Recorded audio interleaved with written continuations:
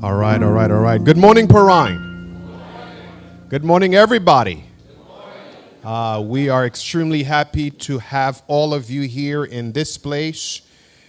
This is our place of rendezvous. And we can all exclaim that God has indeed been so good to us. And for that, we want to give him praise. I just want to thank God for every single one of you. I recognize that for some, this was not an easy week. It was difficult. There were issues, but you are here. And for that, we want to give God praise. God has indeed been so good to you. I was sharing last night that we had a few issues in my week. Just yesterday, the day before, Sister Benoit had to run to the ER with her mom for an incident that happened. But we look at all of it and we recognize that in spite of it all, God is good. Amen? And we can give him the praise that he in fact deserves. For those of you who are worshiping with us online, we're extremely grateful that you're choosing Perrine as your place of worship. And we believe, one more fact, I am confident that God has a special word for you today. You're not here by accident, and we know that you're going to be blessed. We need you to communicate with us. If there's something you believe that we can do to help enhance your worship experience, please let us know, and we'll be more than happy to give due consideration to that request. We want to make sure that your worship service is memorable as well. However, the invitation is being extended for you to come to this place. It's nice. The people are amazing, and I'm sure you're going to have an amazing time. Now, there are quite a few folks who are not here today. Today's a very busy weekend. Right now, there is the school rally. It's school rally day. And many of our folks have gone to the North Side Seventh Adventist Church, particularly our children from our school. And we're just so very grateful for the Perrine Seventh Adventist School. They're doing an amazing job. They have some responsibilities this morning, this afternoon, also for the program. So I'm asking all of you to begin to pray, if you're not already right now, for this great gathering at the North Side Seventh Adventist Church. You know, the enemy is a liar. Amen, somebody. And when he sees gathering of that sort, where the people of God are coming together, he looks for an opportunity to cause pain. And so we ask that the angels of the Lord will watch over his children and protect them. And I know most of you who are here, at least you should, this afternoon, we will be joining them as well. Speaking of that, this is what's going on with the school rally, but we have a rally of our own. Amen, somebody. We're in the middle of my Profession of Faith rally, and I'm just so very grateful to God for the way he has been leading, the way he's been pointing to us and helping us better understand what it is that we believe in, and how instrumental that is, as it was reminded to us last night by our keynote speaker, the importance of knowing what you believe if in fact you're going to be a disciple. Amen, somebody. And so we're going to talk about that a little bit more before we end this series. So again, very extremely happy to have Pastor Brissett with us. We'll have an opportunity to introduce him a little bit later on today. Our series closes next week. It's going to be the last weekend, so we love for you to be there. Invite your friend. It's going to be an amazing weekend. Our baptismal class begins this afternoon at 2:45. At 2:45, what we're going to do is we're going to run upstairs after the service. We're going to have our lunch, and then we're going to right back downstairs. I promise you I will not keep you guys too long. I recognize many of you have plans, so do I, to join our folks at the North Side Seventh Adventist Church. So we're going to spend some time with them there as well. And so we're going to meet together here at 2:45. We'll meet right here in the sanctuary. We'll have a tete-a-tete. I'll explain a few things to you. We'll have a short study, but we're going to set some ground rules so that we can make sure that we know how we're going to proceed.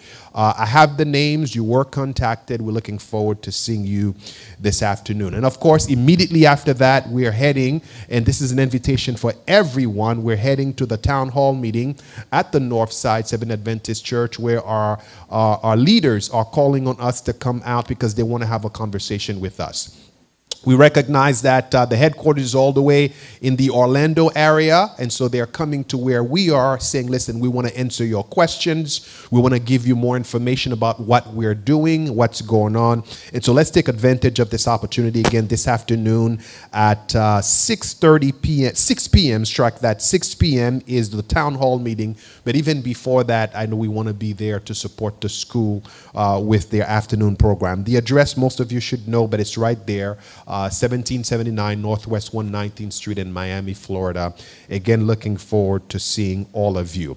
Now, tomorrow evening, our sister church is inviting us to come and join them for this virtual family week of prayer. I'm talking about the Coconut Grove Seventh-day Adventist Church. They're having at the Crossroad a virtual family life week of prayer, and it's going to be every single night at 7:30 p.m. And so when you're coming back from work, it's a perfect transition. You'll sit down, enjoy this meeting, and I'm sure they'll let us out in reasonable time every single night from the 21st all the way to the 26th. You are all invited to attend. It should be an amazing time. Couple of dates that I need you to mark your calendar for. Very important. There are 2 dates in particular. There are more because the whole month of May is going to be an exciting month. Matter of fact, I don't have a slide for all 4 dates, just the first 2 dates. May 4th, mark your calendar. What's happening May 4th? It's going to be a health emphasis Sabbath, and we are excited about that. Dr. Brenda Owusu is going to be with us. It's planning to be an amazing weekend, so we want you to make plans to be there. Again, May 4th, the first Sabbath of May, is going to be our health emphasis Sabbath. The Sabbath after that, we want you to mark your calendar. It's going to be grand. It's going to be grand. We're going to celebrate the most important person in our lives. And the good news is there's no one who will be left out. Amen, somebody. Because if you are alive, that means you have one. Can I get an amen, somebody? We're talking about moms. We're going to celebrate our moms in a very, very special way. The men's ministry is already putting the pieces together. It's going to be nice. We're inviting you to all come out. Mothers in particular, we want to honor you on the 11th of May. In fact, that whole weekend. But Sabbath is planning to be very special. Pastor Pierre Francois, Executive Secretary, will be with us that Sabbath. And so we're looking forward to having a wonderful time with our moms. Now, the Sabbath after that is going to be the 18th of May. And for me, it's an amazing Sabbath, simply because what's the 18th of May? If you're not, actually, I don't want to give you the hint. What's the 18th of May? Why is this so important to me? That's what I'm talking about. Yes, Haitian Flag Day. Amen, somebody. Oh, everybody should be saying amen. I don't care if you're Jamaican. I don't care what you are. Just say amen. Amen. Haitian Flag Day on the 18th. But even more so, we're also going to have our commencement service on the 18th of May. Our school will have their commencement service, so our parents will be there, the children will be there. I'm sure there's going to be quite a few guests who will be there also. So we want to make sure that we're ready to welcome all of them. So for the 18th, our commencement service, we're inviting every single one of you to come and to attend. So once again, thank you so much for marking your calendar. Thank you so much for taking those dates. Now, folks, let me say something very important to you. And part of what I want to do is make sure that you are on the known. Amen, somebody? In other words, you are on the known. You know at all time what's going on here at Paran. And part of what I want to do, part of what I've been trying to do, is to make sure that every single Sabbath is an opportunity for you to help somebody draw closer to God. All right, because we have been called to be disciples. Amen, somebody. And so when you come here, what I can guarantee you is that from this pulpit, you're going to hear a word that's going to help you to make a decision for him. Amen. The whole service is supposed to help you. And so part of what Pastor Brissett mentioned last night, which I kind of highlighted at the end of the service, is a big part of what we do is social. Do you understand that? It's social. In other words, people make decisions not just because of what they heard, as important as that is, but people make decisions because they ask themselves, do I want to be in this place? Do I want to be around these people? Are you still with me? And the way for them to make that decision is not when there's an evangelistic meeting, it's right now. As you help them develop these friendships, these relationships, that's why every single Sabbath is an opportunity for you, all right, to help that person take one step closer to making that decision. Can I get an amen, somebody? And so please make sure that you're always checking the calendar. If I have not done so yet, and that's totally on me, I'm going to make sure that I have a preaching calendar, which I'm very happy to post. It's going to be on the bulletin board. You'll know exactly who's going to be there, what's happening every single Sabbath, so that you can plan accordingly. Again, your pastor tells you, I don't like it when you go out. Amen, somebody? I don't. I just don't. If you have to, I respect it. But I need you here. Can I get an amen, somebody? Oh, I could not say it more. I mean, it's as blunt as I could possibly say it. I need you here because there's work that needs to be done. And the work will not be done by Pastor B. It will be done by you. All right? That work needs to be done by you. Awesome, awesome, awesome. We want to recognize a couple of folks who are visiting with us today. You'll get acquainted with them a little bit better in a few minutes because they have something really special for us. But I want to acknowledge and recognize them even now. We have Frankie is here, Snyder is here, Weldy is here, and Broadley is here. Why don't you guys stand on the corner right there and let us see you. Thank you so much for being here. We're extremely happy. They are coming. Some of them are coming all the way from New York. Some of them are here in Florida. But they are deciding to visit with us. But not just visit. They are planning to minister to us in a very special way. So even now, I want you to pray for them. And thank you so much for making time to be here. My good friend Frankie, we've known each other for a little while. I'm so happy that he is here today. I'm going to invite our clerk to please come forward. We have some business we need to take care of just before we open up our service.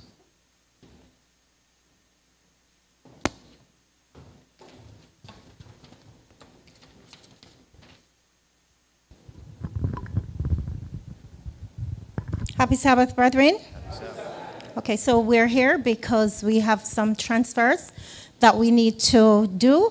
And we have this is going to be the first reading. We have 2 transfers going out, leaving Perrine, and 2 coming in to replace those 2 that are going out. Amen? Okay, so this is the first reading, and the transfers are going out. Transfer for the membership of Sister Cicely Beckford, as well as Sister Phyllis Rose. They're requesting that Perrine send their membership to the Lakeview SDA Church in Powder Spring, Georgia. This is the first reading. And brethren, you should be excited. The ones coming into us are Sister Brenda Phillips. Where's Sister Brenda? She's probably up in the kitchen. She's always in the kitchen. She's coming to us from Kendall SDA Church. And Sister Carmen Miller. She is coming to us. Brethren, you remember Sister Miller, right? Come on. Sister Miller, she's actually just came back from visiting with her daughters in Georgia. She is, I want to say, more or less going on the shut-in side right now. But Sister Miller is coming to us from South Ozone Park, and that is in New York, South Ozone. This is the first reading. Yes. All right, so this was the first reading, as our clerk just mentioned. And so if you have any questions about those names, we want to be able to send a good report for the outgoing members. If you have any objection to us sending a good report, let us know so that we can have that discussion. And of course, those who are coming in, even now, we welcome you. We're extremely excited to have you. All right, so I'm going to leave it to the clerk for the rest of the announcement just before we open up our service. Thank you again, Pastor. Happy Sabbath again, brethren. I know Pastor has already done the welcome, but please, I beg you to just permit me to say welcome to our dear Sister Colleen Morgan. She has been away at college, and she is visiting with us today. Sister Colleen, thank you for coming. We're happy to have you worshiping with us today. Amen. Didn't mean to put you on the spot, but I had to do that. All right, brethren, so here's the announcements for you. This afternoon, there will be no AY, no Bible studies, and for our parents, there will be no FBI, and this is because all roads will lead to? Amen. Thank you very much. The deacons and deaconesses, you're being asked to meet immediately after the divine service here today with your head deacon on this side of the church. Our men's ministries person also wants to meet with all our men immediately after divine service.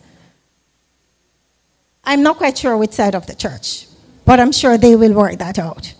All right, bear that in mind for us, please.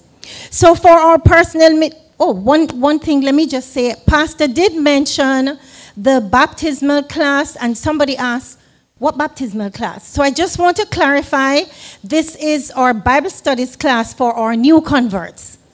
All right, so all new converts, you're meeting with Pastor at that time. For our personal ministries outreach, brethren, do you have an urge to tell someone about Jesus? Okay, do you like to meet people? If your answer is yes, God is calling you. Be an instrument in his hand. Therefore, consider joining the personal ministries community outreach team. Amen? Amen. And that team resumes the outreach program on the second Sabbath in May, so you can always see any member of the personal ministries team or Elder Castell over there. Thank you. For our children's ministries, Bible studies continue on Monday, 6:30. Now to our club ministries. So club meetings will be tomorrow at 10 a.m. Our District 5 camp will be held next weekend, the weekend of April 26 to 28 at Miami Everglades. Now, all forms and funds of $70, they're due tomorrow. So when you come to club meeting tomorrow, please remember to bring your forms as well as the funds. Our Adventure Grand Slam Camp is also coming up May 31 to June 2, and that will be held on the Southeastern Conference Campground in Hawthorne. And just to remind all of us who will be going to Wyoming, the International Camporee this year, the second installment of $275 is due at the end of this month, which is in a couple of days. So please bear that in mind. Brethren, especially our mothers. I know our fathers, from time to time you may go in there. But brethren, the mother's room is very dear and near to our heart, because we want you to be very comfortable when you go in there.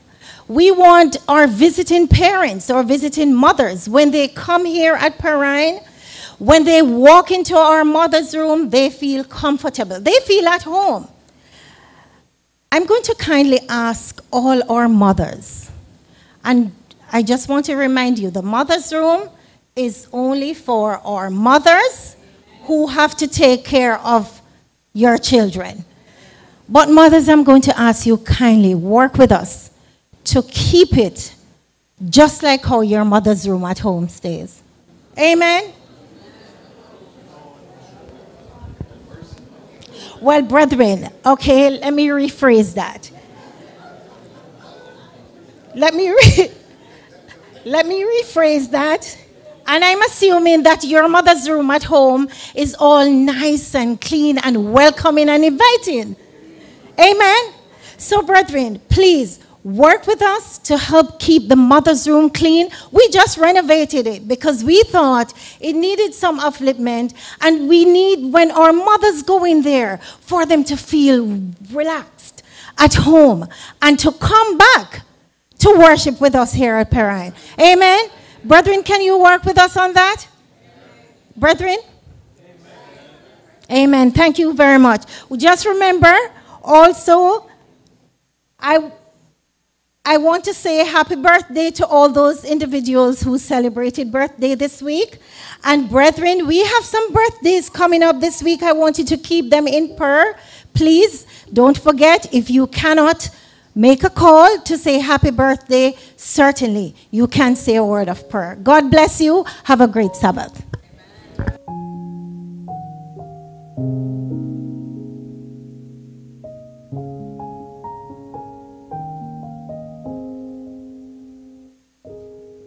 Pleasant Sabbath Church. Join us as we sing hymn number 223, 223, Crown Him with Many Crowns. I'm going to invite you to stand as we sing.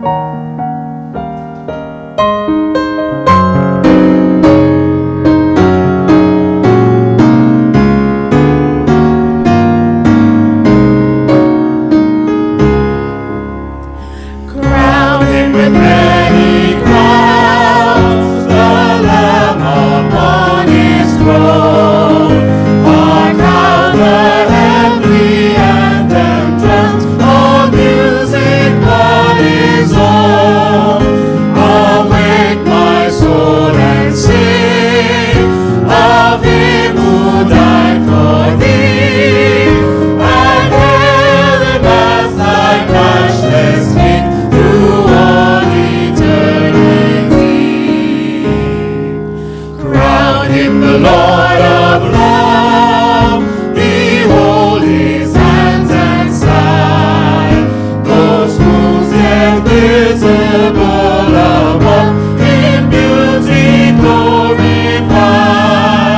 No angel in the sky can fully bear that sign, but God would bend his wondering eyes and mystery so great. Crown him the Lord of Peace, Crown him the Lord of peace, whose power his scepter sways.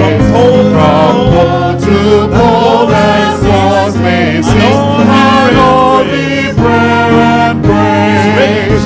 His reign shall know no end, and round his blessed feet the flowers of bright wilderness, their fragrance ever sweet.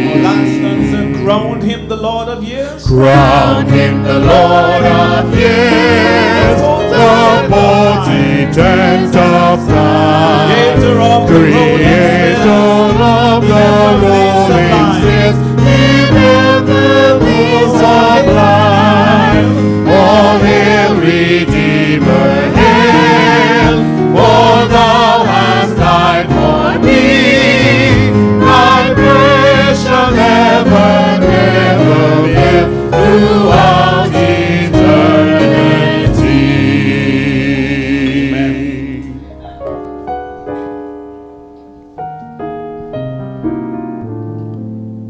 Our scripture reading today is in the book of Romans, the first chapter, verse 16.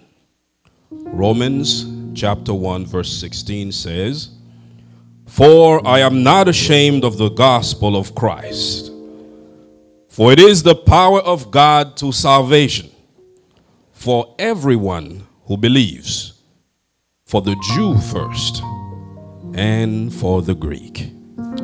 Amen. We are transitioning now to our moment of intercessory prayer. Now this is a very special time. The work of interceding is very special work, for I believe all of us here are intercessors, even have experienced the blessing of interceding for others. So as we are about to reach the throne of God and intercede for the church, but also pray as well, the prayers of many, but in faith, can do wonders in Christ's name. So as our praise team lead us into the song of prayer, so I will invite you to kneel with me, those who can, or assume a position of submission and humility as we approach the throne of God. Sweet hour of prayer.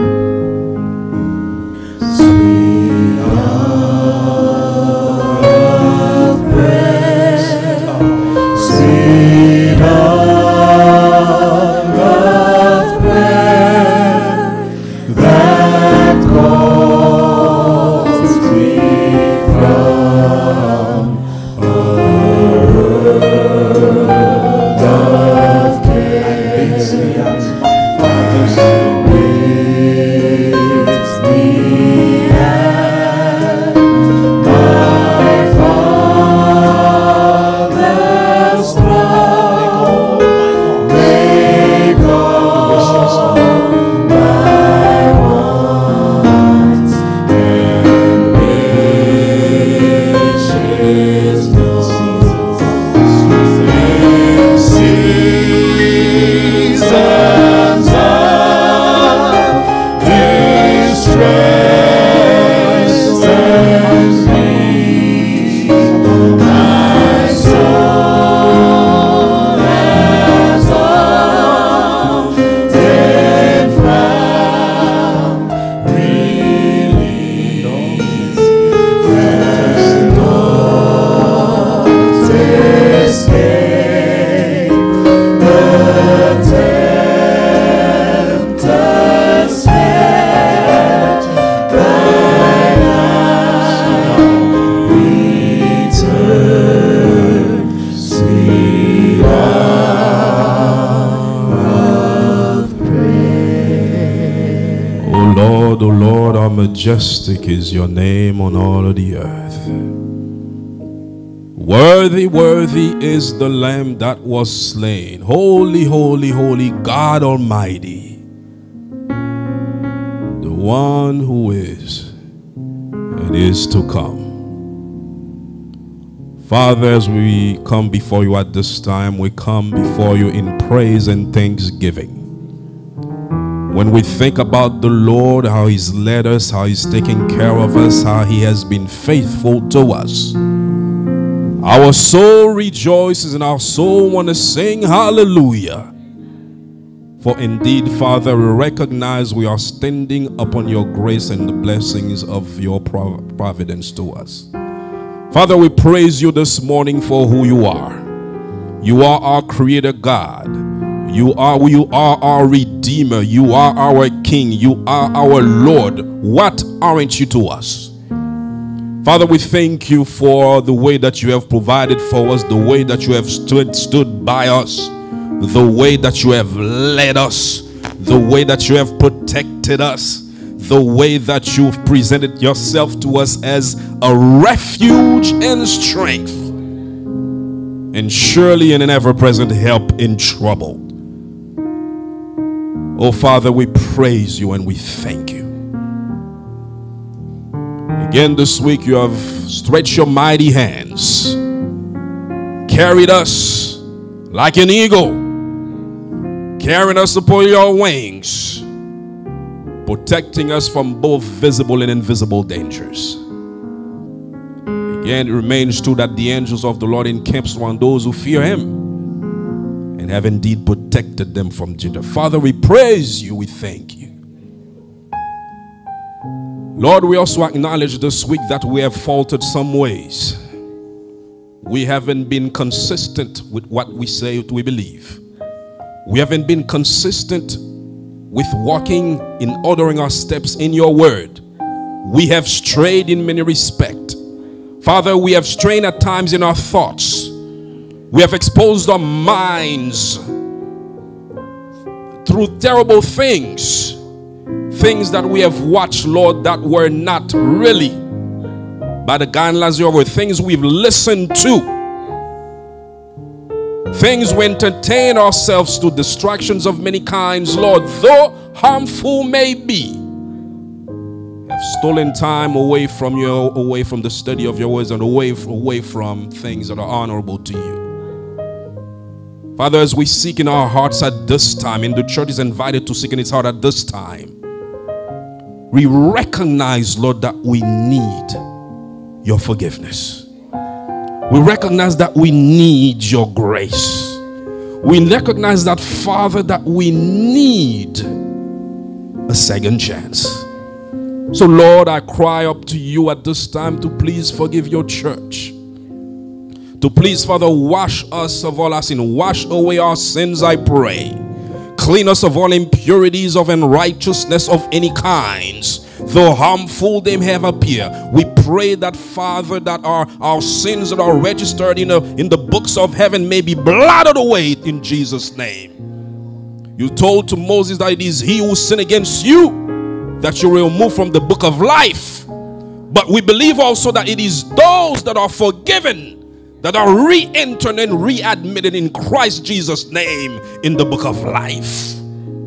Oh, I pray at this time, Lord, that you will cover us under the shadow of the Almighty. I pray that the blood of Jesus we accept And we believe in Christ's name that we have been forgiven and washed and cleansed by faith through the blood, in the blood of the Lamb. Oh Father, as we rejoice this time for the joy of forgiveness that we have just received and receive it in Jesus' name. We ask you at this time, Father, that you will provide us, you will pour out upon us the Spirit of the living God. The Spirit that will give us victory over the besetting sins. The Spirit that will give us victory on our bad traits of character. The Spirit that will bring life within us, allowing us to walk in faithfulness and in the righteousness of Christ. Please, Lord, I pray that you will baptize us from on high, I pray. Oh, pour out your Spirit, oh Lord, in our lives. Pour out the Spirit of the living God. Spirit of the living God, fall afresh on us today. Fall afresh on me today. Take hold of my heart. Take hold of our hearts. Take hold of our entire being, O Lord. And bring us to walk in holiness and righteousness. Today I want to bring before you your family, the church as a whole. We also bring before you those who are not able to be here but are attending online wherever they are. We pray that blessings of the Lord will fall upon them, upon us, according to our needs. Many of us, Father, are suffering physically with physical ailment. I pray a blessing and I pray an ointment from the throne of God to soothe and heal those who are suffering physically, but also souls who are suffering ailments that are more of a mental and psychological nature. I pray a blessing. I pray an anointing of blessing to flow from the throne of grace of the living God to make its way through the doors of the church, to make its way to the hearts of those deeply in need of that palming this morning. I pray for those who are going through financial issues. Lord, times are difficult, but we know the Lord can provide. So I pray, Father, again in your grace, that you will open the windows of heaven as you bring us to faithfulness in our tithing offering to you. And I pray that as well, Lord, that the blessings of the Lord will make their way into our hearts. I pray for the families, the mom and dad, the children, the youth.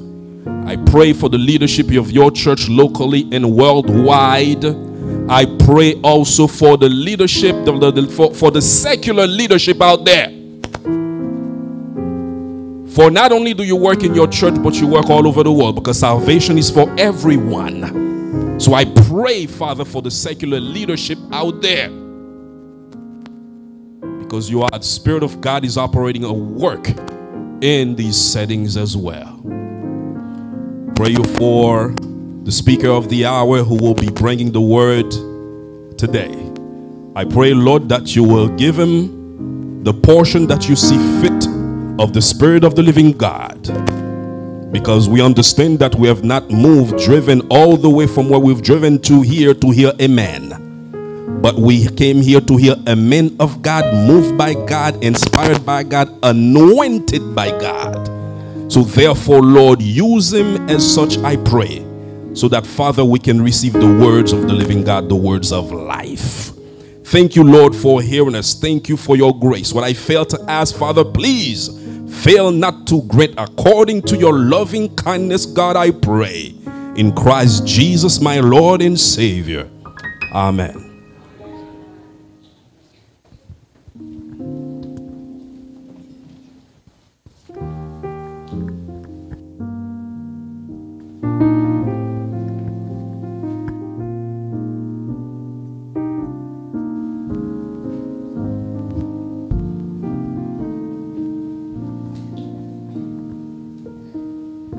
Jesus loves the little children, the children of the world. Red and yellow, black and white, they are precious in His sight. Jesus loves the little children of the world. Jesus loves the little children, all the children of the world. Red and yellow, black and white, they are precious in His sight. Jesus loves the little children of the world. Jesus died for all the children. Jesus died for all the children. All the children of the world. Red and yellow, black and white, they are precious in His sight. Jesus died for all the children of the world. Jesus died for all the children, all the children of the world. Red and yellow, black and white, they are precious in His sight. Jesus died for all the children of the world. Jesus loves the little children. Jesus loves the little children, all the children of the world. Red and yellow, black and white, they are precious in His sight. Jesus loves the little children of the world. Jesus loves the little children. Jesus loves the little children, all the children of the world. Red and yellow, black and white, they are precious in His sight. Jesus loves the little children of Jesus loves the little children. Jesus loves the little children, all the children of the world. Red and yellow, black and white, they are precious in His sight. Jesus loves the little children of the world. Jesus loves the little children of the world. Jesus loves the little children of the world. Just very quickly, our children's story will be a little bit different today. I'm not going to get into too much detail. You will see exactly what we're talking about. However, just before, I want you to keep an attitude of prayer. We had a little bit of an incident outside. Somebody fell. The ambulance is on its way. I don't want you to be alarmed. It's being taken care of. But I just want you to pray in your heart and in your mind. The person looks like they are fine, but just lift the person in prayer that God will do what we know God is so capable of doing. Enjoy this special presentation. We all have heard this saying, he's carried a lot of baggage from his past, or stay away from her baggage. Think about it. Baggage, we get it from other people. The things that they say to us or do to us, if we carry those memories around, in a sense, we carry on baggage. I remember picking up my first baggage. I was just a little boy. He was just like yesterday. Hey, hi Bradley, how are you? Who's this man? I thought we were friends. Where are you going? I'm going to go play ball with my friends. Oh, can I go too? I want to go. No, Frankie, I said my friends. I thought we were friends. Why can't I go? You don't really want to know, Frankie. I want to know. I want to go play ball too. Frankie, is because you're fat. No. I'm not fat. My mama says that I'm big bones. Dinosaur got big bones, but you're fat. Dinosaur has big bones. You know what? My mama says that I'm chunky. Last time I checked, peanut butter was chunky. Frankie, you're fat. You know what? My mama says that I lost weight. Frankie, it looks like you gained weight. Okay, you know, my mama says that I'm just different. Different? Then go back where you came from.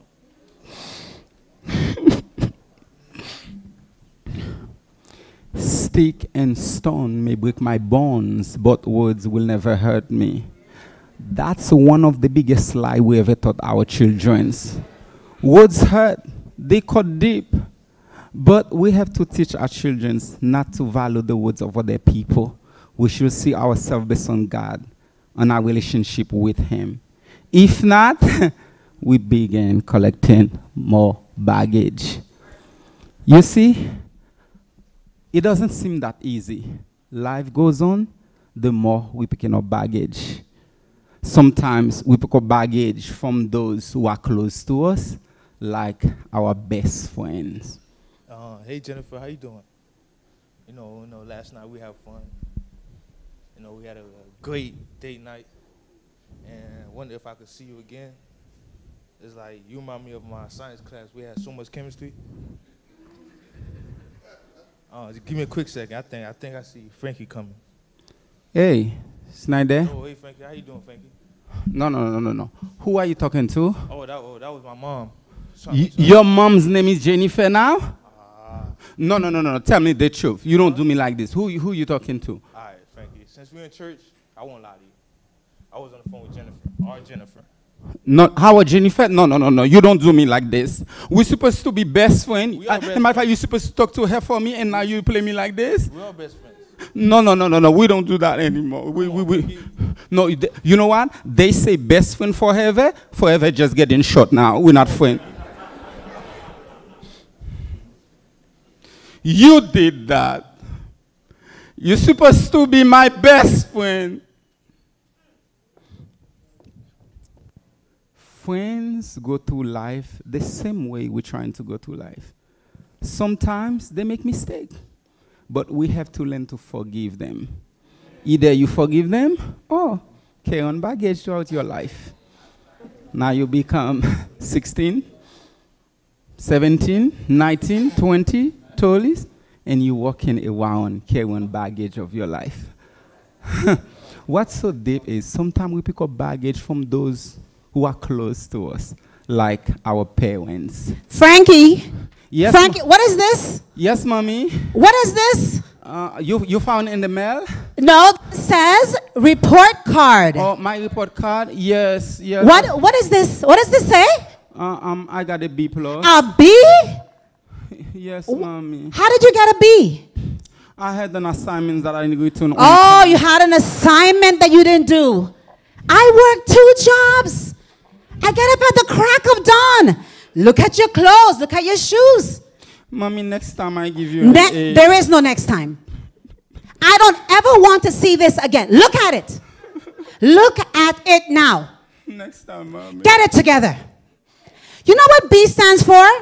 Give me your belt. No. Give me your belt. Now, give me your belt. Take it off. Give me your belt. The next time I see this letter, you're going to know what B stands for. What does B stand for? What does it stand for? Belt. Oh my goodness, this generation. Oh, I can't do it. Mommy, the bell was not part of the practice, okay?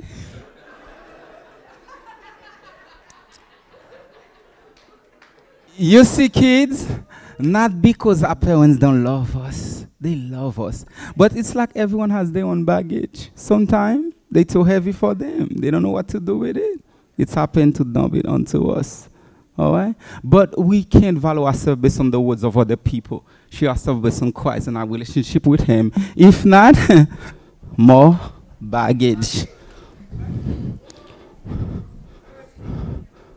Pass. You have to speak to this lady here. The sister, since I came this morning, she's staring at me, looking at me all the time. Do I owe you? Huh? What can judge? You see, sometimes the baggage is too heavy for us. We don't know what to do with them. Anyone looking at us for no reason, we start upset, and then we try to dump the baggage onto them. And the process of trying to dump your baggage into somebody else come back right to you. More baggage.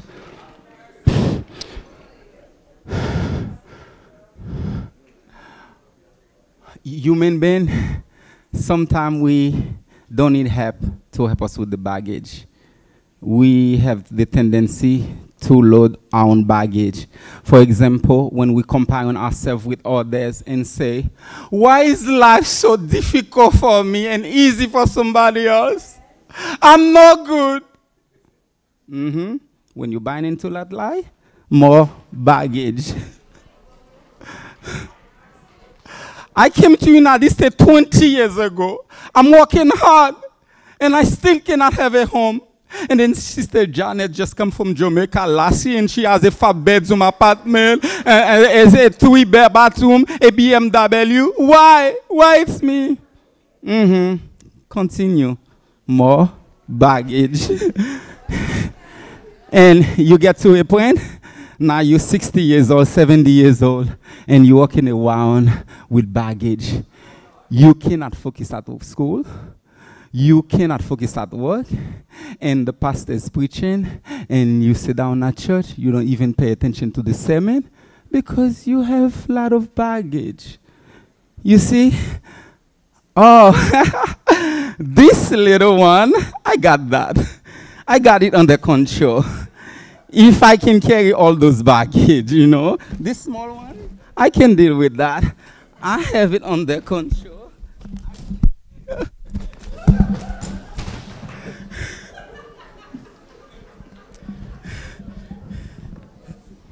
You see, this small one, it's look light, right? It's the heaviest one. This is my secret sin. The little one no one could see. That's what about to choke me and kill me, put me onto the ground. I came from New York. As I was coming here, I carry luggage because I'm staying for a vacation. And people feel sorry for me on the train because I have a lot of baggage.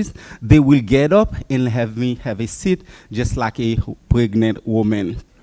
If you are elderly or you have accessibility, they will get up and let you sit. But they embarrass for me. I feel embarrassing because I'm carrying a lot of baggage. So I'm trying to squeeze them like this, not to take the entire space. Whether it's small or big, there's nothing sweet about baggage. They're all embarrassing. And I was saying to myself, only if they knew, I really don't need help with those actual physical baggage. The real baggage I'm carrying inside, no one could see it. It's only God could see it. And when Pastor Benoit invited me to pray rhyme, and I heard him preaching on Matthew 11, verse 28. Come to me, all heavy laden, I will give you rest, I'll give you peace. And I look at Pastor and I say, Pastor, are you out of your mind?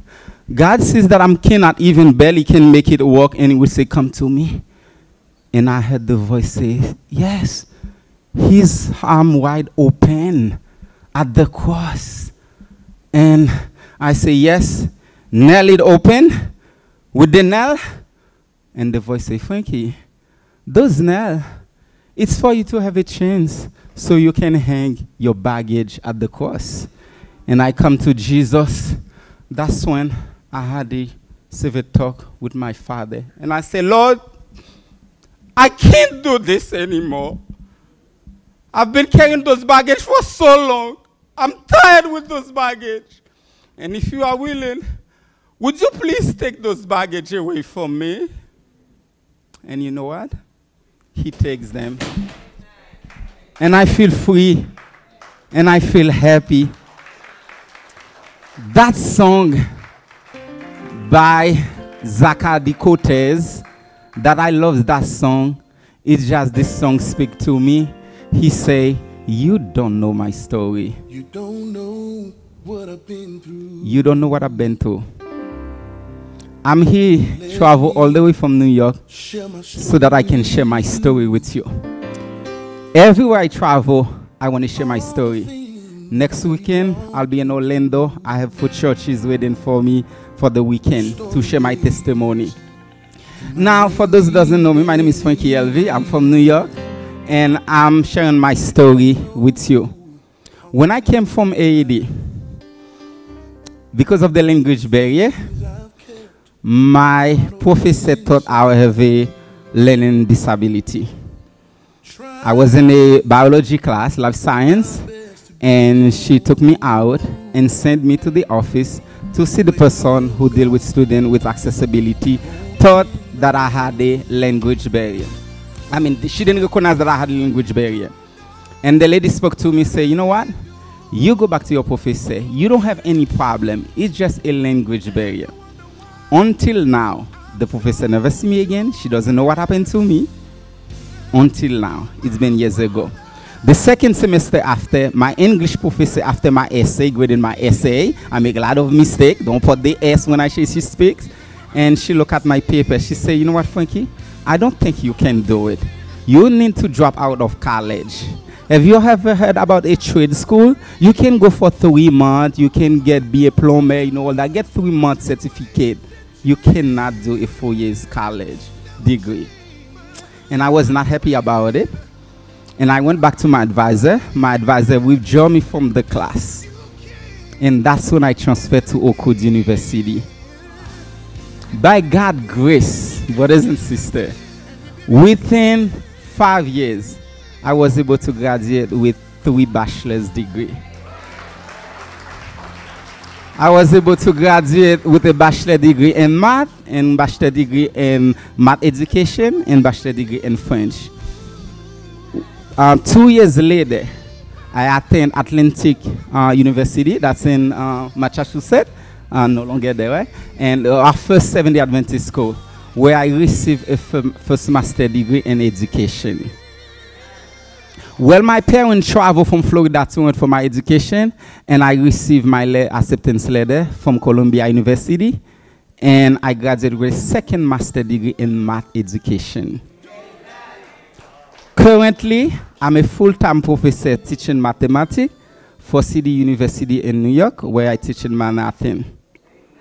I share my story with my students. This is the reason why I'm starting to share my story. And at the end of the semester, the student came to me and said, you know what, Professor? I was about to give up. I could not do it anymore. But every time I remember your story, you inspire me, and I'm finished the semester strong. Thank you so much. When I got the position at BMCC, of Manhattan Community College, one of the professors says that, I don't understand. You just got at the job for 3 years. Now you are appointed for a full-time position. Don't you know that we have professors, they've been adjunct for 14 years, 20 years. They still part-time. What's your faith? You are serving a great God. Just like that, he told me. I do have reason right now for me to travel all over to share my testimony, to say that God, the battle is not yours. Since then, I don't take people's baggage anymore. Whatever they say about me, whatever they do to me, I don't take people's baggage. In order for us to be free, to receive the Holy Spirit, for God to do something with us, we have to let go. We can't worry about what people say to us 3 years ago, 5 years ago, and do to us. That person have been moved on, and then now we're still alone. The Holy Spirit doesn't work like this. The Holy Spirit only works when it's fresh, when it's clean, when it's neat. It's going to do something miracle in your life. I ask you all to pray for my ministry. That's what I do in New York. I'm travel a lot, and for God to bless me and share my testimony so that everyone can be blessed. Thank you, everyone. May God bless you. My brother from Oakwood, Woody.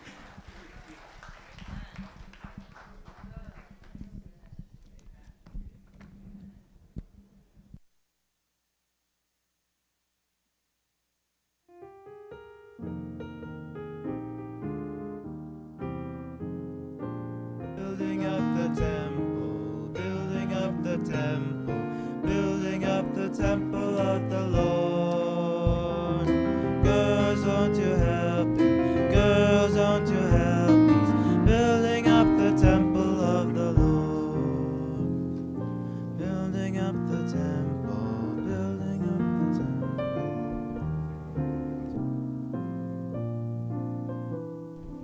Good morning, church, and happy Sabbath.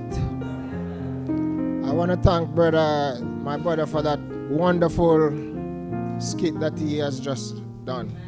It has been a blessing to me, and I want to inform you guys too that if you don't pay your tithes and offering, you'll be carrying also baggages. So, amen. It is now time for the offering.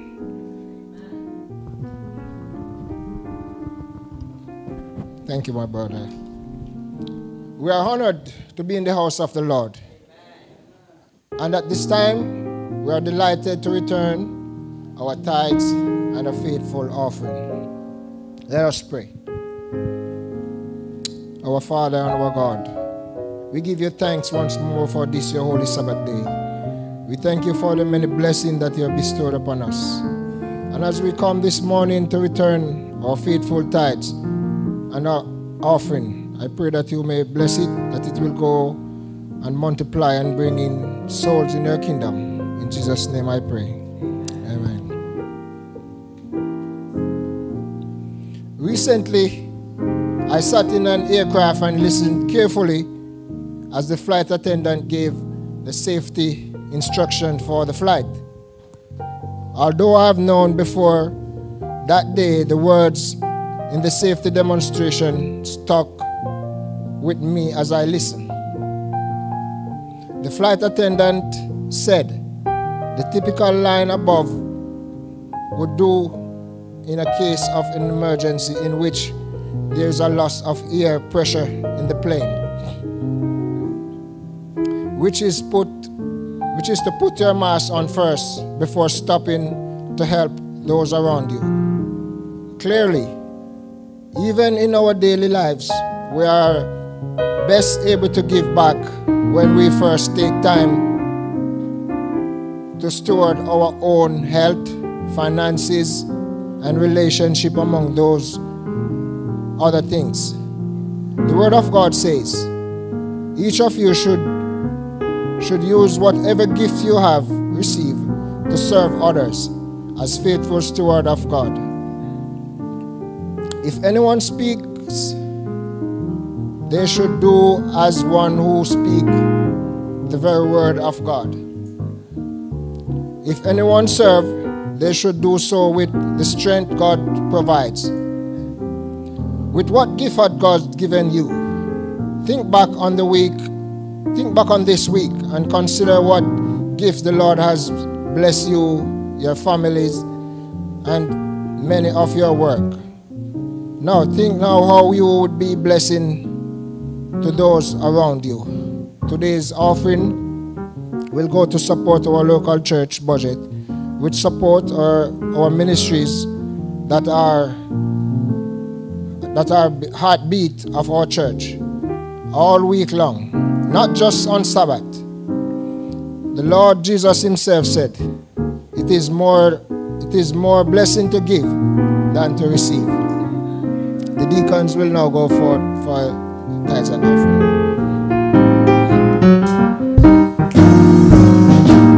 The Lord is blessing me right now, oh, right now. The Lord is blessing me right now, oh, right now. Oh, he woke me up this morning and he started me on my way. The Lord is blessing me right now. The Lord is blessing me right now, oh, right now. The Lord is blessing me right now, oh, right now. He woke me up this morning and he started me on my way. The Lord is blessing me right now.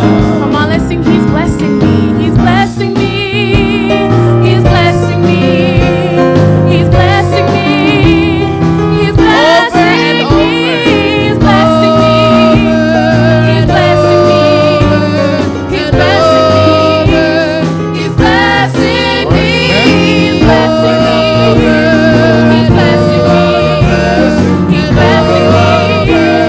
He's blessing me. He's blessing me. He's blessing me. He's blessing me.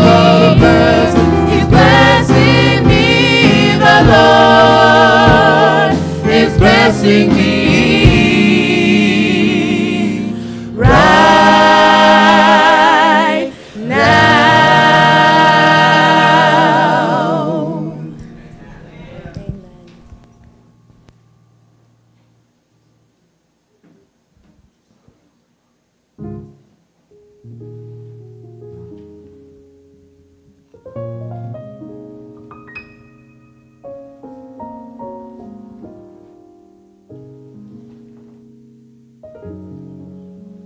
New York. In 1995, he graduated from Pine Forge Academy and then attended Oakwood College from 1995 to 1997. Pastor Brissett holds a bachelor's in religious studies from Hampton University and a master in business administration from St. Leo University. Currently, he is pursuing a doctorate in ministry at South University. He is also a licensed instructor for the Prepare Enrich counseling program. In 1998, Pastor Brissett joined the U.S. Navy, where he served as an operations specialist on board the USS Estosin and commander of the Second Fleet. He also served as a lead enlisted instructor and lead petty officer for the Department of Professional Development at the United States Naval Academy in Annapolis, Maryland. Pastor Brissett served as a pastoral assistant at the Miracle Temple Seventh-day Adventist Church under the leadership of Pastor Freddie Russell. After faithful service at Miracle Temple, the Southwest Region Conference called him to serve as the pastor of the Emmanuel SDA Church and the Ephesus SDA Church in Hammond and Covington, Louisiana. Pastor Brissett has also served as the pastor in the states of Florida and Ohio. Under his leadership, souls have been won to Christ, ministries have been started, debt has been liquidated, and churches have been renovated. He also continues to serve on numerous boards and committees in and outside the denomination. Pastor Brissett currently serves as the senior pastor of the Church of the Oranges Seventh-day Adventist Church in Orange, New Jersey. He is married to the former Tiffany Smith of Richmond, Virginia. They've been married for 26 years and have been blessed with 3 wonderful children, Julian, Kennedy, and Micah, and 2 granddaughters, Isaiah and Carter. Pastor Brissett is a lover of music, the gym, reading, and sports. He is convinced that God doesn't call the qualified, but he qualifies the called. His favorite text is Romans 5:8. God commendeth his love toward us, that while we were yet sinners, Christ died for us.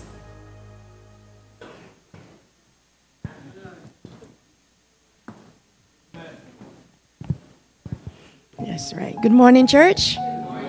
Good morning, church. Good morning. Wasn't that a lovely children's story?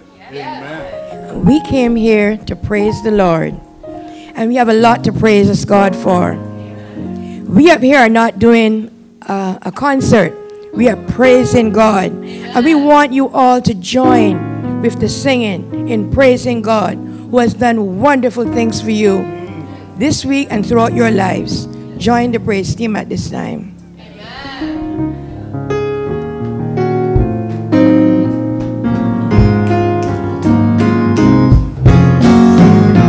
Hark the herald angels sing, Jesus the light of the world. Glory to the newborn King, Jesus the light of the world. We'll walk in the light, beautiful light. Come where the dewdrops of mercy shine bright, shine all around us by day and by night. Jesus, could you repeat that first verse again? First verse. Hark the herald angels sing, Jesus the light of the world. Light of the world. Glory to the newborn King. Jesus the light of the world. Oh. We'll walk in the light, beautiful light. Come where the dewdrops of mercy shine bright, shine all around us by day and by night. Jesus the light of the world. Joyful all ye nations rise, Jesus the light of the world. Join the triumphs of the sky. Jesus the light of the world. Oh, we'll walk in the light, beautiful light. Come where the dewdrops of mercy shine bright, shine all around us by day and by night. Jesus the light of the world. Christ my highest and adored, Jesus the light of the world. Christ the everlasting Lord. Jesus the light of the world. Oh, we'll walk in the light, beautiful light. Come where the dewdrops of mercy shine bright, shine all around us by day and by the world. Hail the heavenly Prince of Peace, Jesus, the light of the world. Hail the Son of Righteousness. Hail the Son of Righteousness, Jesus, the light of the world. Oh, we'll walk in the light, beautiful light. Come where the dewdrops of mercy shine bright, shine all around us by day and by night. Jesus, the light of the world. We'll walk in the light. We'll walk in the light, beautiful light. Come where the dewdrops of mercy shine bright, shine all around us by day and by night. Jesus, the light of the world. We'll walk in the light, beautiful light.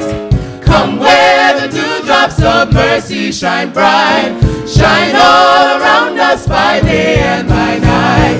Jesus, the light of the world. Jesus, the light Jesus, the light of the world. Jesus, the light of the world. Amen.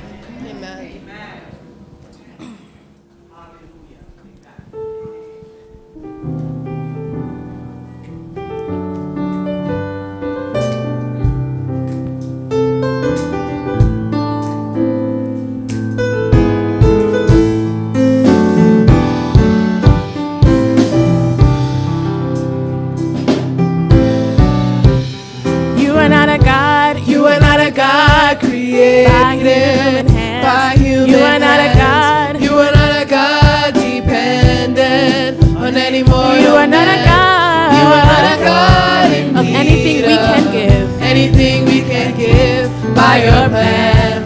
That's just the way it is. See, you are not a God created. You are not a God created by human hands. by human You are not a hands. God. You are not a God dependent on any more. You are not a God. You are not a God in need of anything we can give. anything we can By your give. plan, that's By just the your way it is. plan, that's just the way it is. See, you are God. You are God alone. From before time began, you are on your throne. You are God alone. And right now, in the good times and bad, you are on your throne. You are God alone.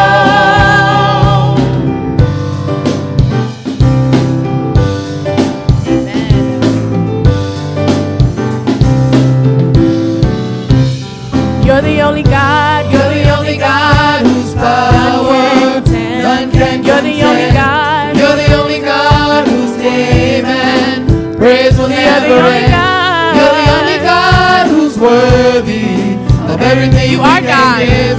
You are God. That's just the way it is. You are God. You are God alone. From before time began, you are on your throne. You are God alone.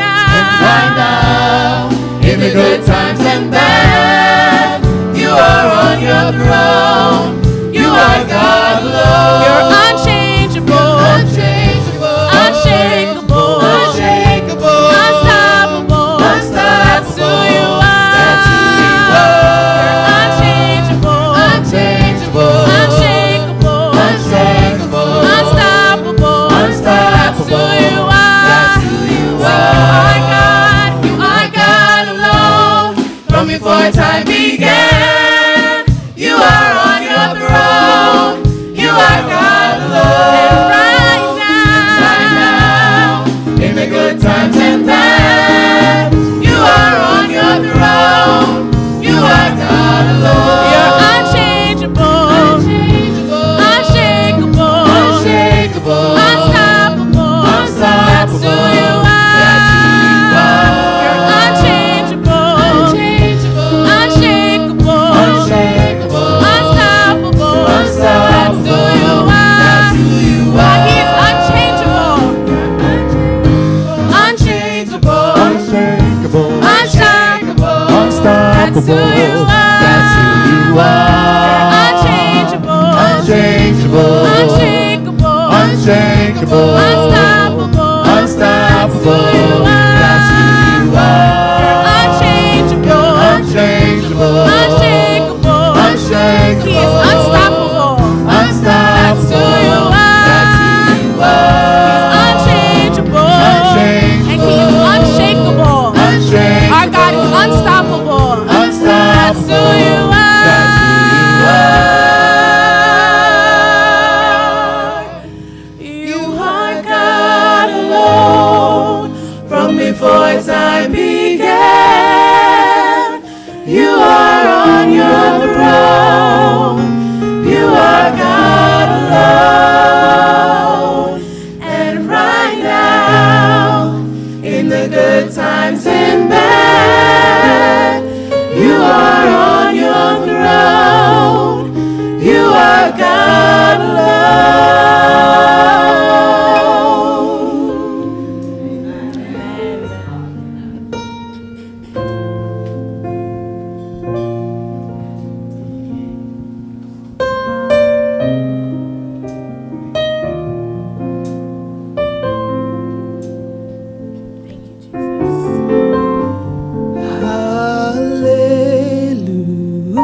Hallelujah. You have won the victory.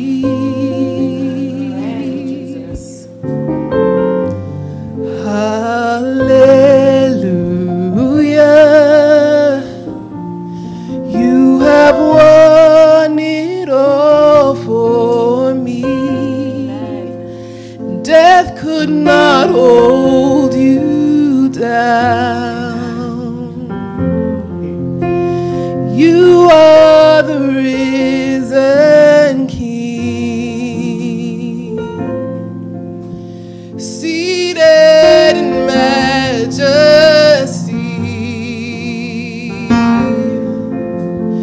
You are the risen King. We sing hallelujah.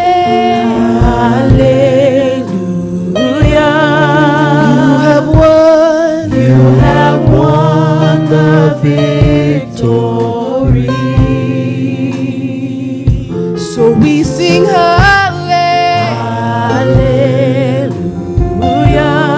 You have won it all.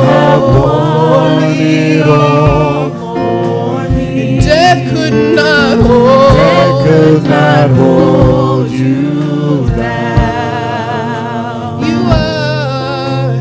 You are the risen King. And you're seated in majesty.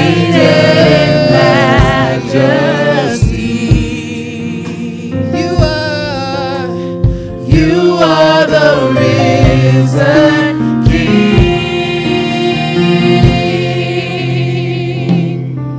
Sing hallelujah.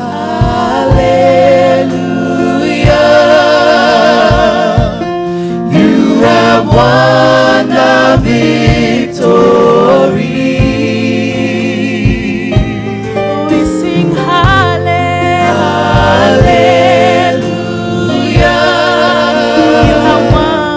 You have won it all for me. Death could not hold you down. You are the risen King. And you're seated in majesty. You are the risen King. Our God is risen. He is alive. He's won the victory. He reigns on high. Our God is risen.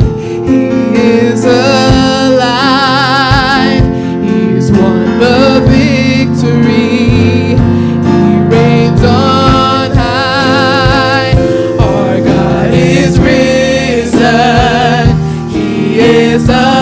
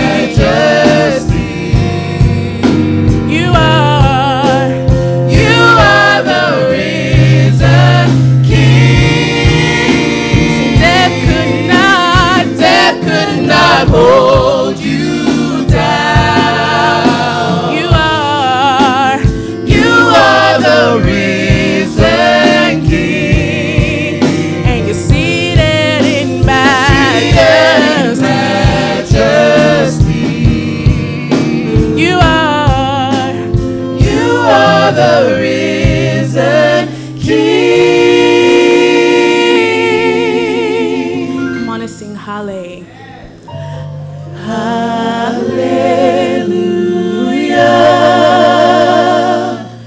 You have won the victory.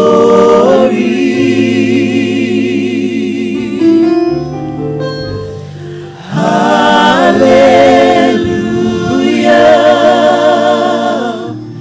You have won it all. Death could not hold you down.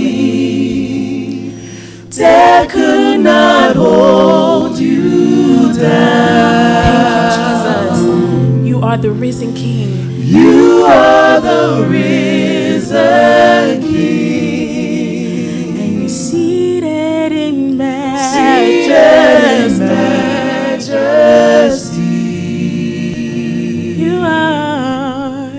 You are the risen King.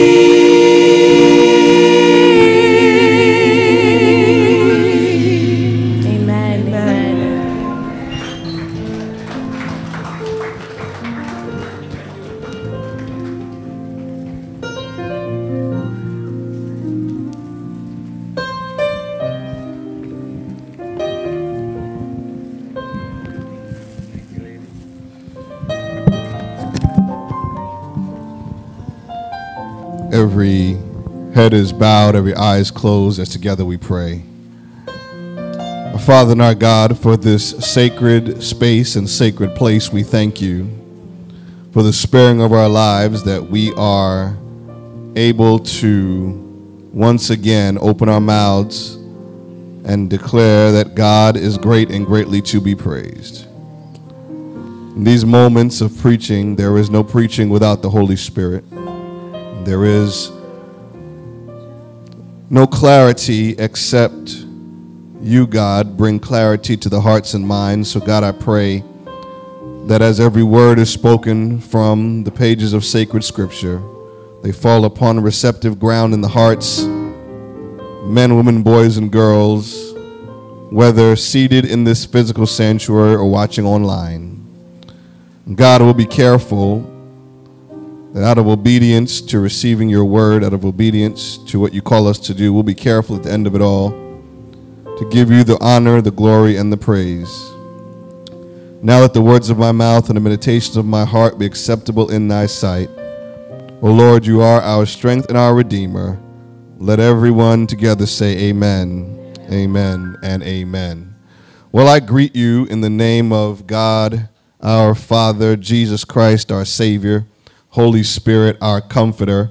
What a joy and a privilege it is to be here with you who make up the membership, the leadership, and discipleship of the Perrine Seventh-day Adventist Church. I bring you greetings from the Church of the Oranges, Seventh-day Adventist Church in Orange, New Jersey, where we are excited about Jesus and believing in God for hearts to be transformed and hope to be restored.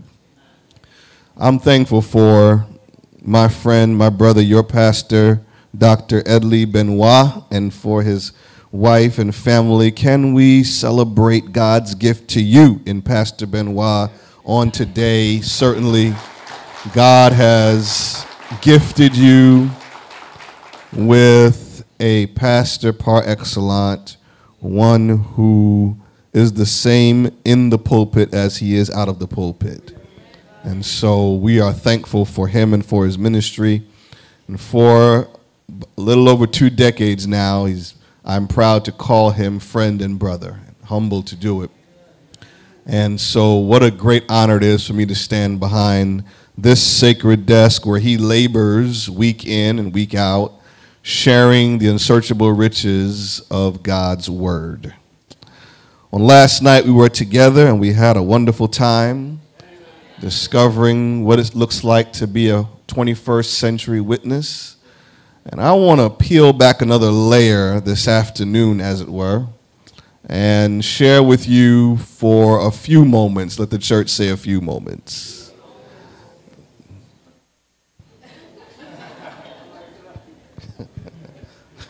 Try that one more time. A few moments. God bless you. Also grateful to see familiar faces from the Bethel Seventh-day Adventist Church in Brooklyn, New York, where my father served so many capacities. We lived on Long Island and had to be subject to the trauma of traveling from Long Island to Brooklyn every week. We have since grown after seeking therapy, but good to see familiar faces. And for that, we give God praise. It was read by the wonderful elder earlier, the scripture of Romans chapter 1. But as I was praying last night, God directed me to a different passage of scripture, and I want to share with you. I know you honor the reading of God's word. You can remain seated. Ephesians chapter 2, verses 8 through 10. Forgive me, media ministry, for not sharing that. But Ephesians chapter 2, verses 8 through 10. I'll read in your hearing. We're thankful for our online congregation sharing with us today as well. We praise God for your presence in worship.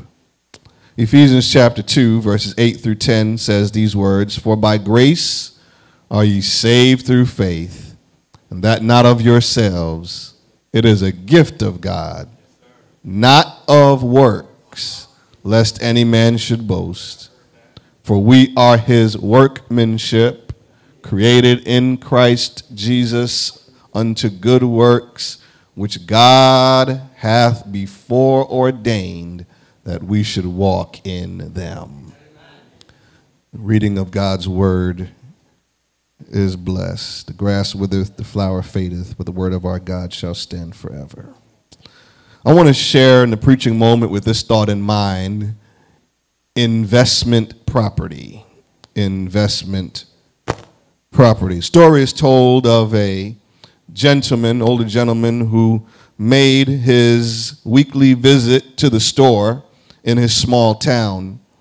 On this particular occasion, he noticed there was a young man around the corner in the alley who looked like he had fell on hard times.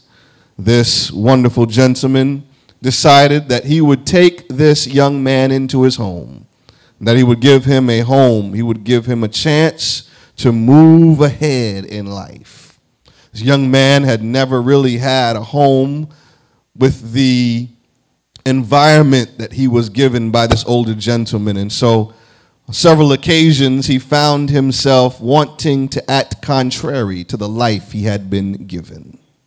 The old man sacrificed for him. He gave him a roof over his head, food on the table, clothes on his back. He paid for him to go to excellent schools, sent him off to college, and after some years, the young man graduated with his degree. Some years after he had moved on in his profession, they were sitting at the Thanksgiving table, and the old man, now with his eyesight failing and his mobility decreasing, said to the young man, "I'm so glad you were able to make it for Thanksgiving this year. It had been a while since you had been home, and I thought that you didn't want to have anything more to do with me." The young man said to the old man, he said, "Listen, truth is, if it had not been for you showing me some mercy, I would not be where I am today. If you had not pulled me out of that alley and put clothes on my back and gave me a chance to live a new life, I would not be able to enjoy the life I'm enjoying today." And really, brothers and sisters, the essence of that story really hits home when we consider where we were when Jesus found us. When Jesus found us, we were like the boy in the story. We were in a deplorable condition. Our lives were quickly spiraling out of control. We were headed nowhere, quick, fast, and in a hurry. The weight and the burden of sin had become an albatross around our necks. Years of wasting purpose and potential to gratify ourselves drained our spiritual batteries, and we could hold no charge. The law, no charge. Sacrifices, no charge. Fasting, no charge. Revivals, no charge. The enemy of our souls, the prince of the power of the air, the one who is our adversary, was at work in the sons of disobedience. Satan had incarcerated us and enslaved us to the world, its pleasures, its desires, and its preferences. And because of sin's influence, humanity plunged to a condition into which no doctor or triage could handle. We were spiritually dead. For all of us, the devil made every effort to separate us from righteousness. Using cunning and manipulation and deception, he steered our focus and our morality toward the lowest depths. The prophet Isaiah and the apostle Paul elaborate on this, where in Isaiah 64 verse 6, Isaiah says, "All of us have become like one who is unclean, and all of our righteous acts are like filthy rags. We are all shriveled up like a leaf, and like the wind our sins sweep us away." Paul then commentated this way in Romans 3:23, "All have sinned and come short of the glory of God." Maybe this quote will make the picture a little clearer for you, child of God.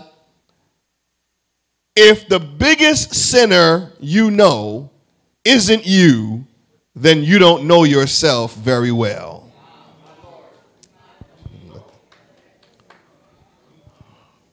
In my church, that's a Twitterific moment. If the biggest sinner you know isn't you, you don't know yourself very well. Child of God, sin does a real number on us. It stains the fabric of our moral garments, and it severs us from oneness with God. It leaves us spiritually non-responsive. So we have been breathing, moving through life, but we have been spiritually dead. Physically walking, but possessing no spiritual health. And this type of condition didn't need adrenaline. We didn't need defibrillators. We didn't need CPR, because those are instruments of resuscitation. What we needed was to be made alive. And I know you've seen what you thought was resurrection in the lives of some of the characters Jesus dealt with, but Jairus' daughter, that wasn't resurrection, that was resuscitation.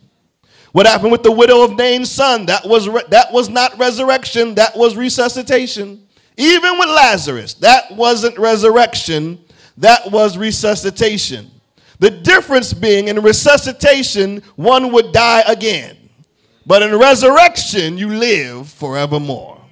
We needed a different remedy. We needed a remedy that was more potent. We needed a remedy that was more efficacious. We didn't need resuscitation. We needed resurrection. And so Paul gives us the answer to what we need and who we get it from. In Ephesians chapter 2, Paul says, "But Jesus intervened and reconciled our depravity, and through his love, he made up the difference with his all-sufficient grace." He did not resuscitate us, but the Bible says in his love, we were resurrected with him, no longer slaves to trespasses and sins, but surrendered to righteousness, to a new life. I promise I'm in the Bible, Ephesians 2, 4, and 6. "But God, who is rich in mercy, because of his great love, which he loved us, even when we were dead in trespasses, made us alive together with Christ. By grace you have been saved, and raised us up together, and made us sit together in the heavenly places in Christ Jesus." I hope you catch the marvelous picture of grace here, where God opens up his heart and gives to us what we don't deserve.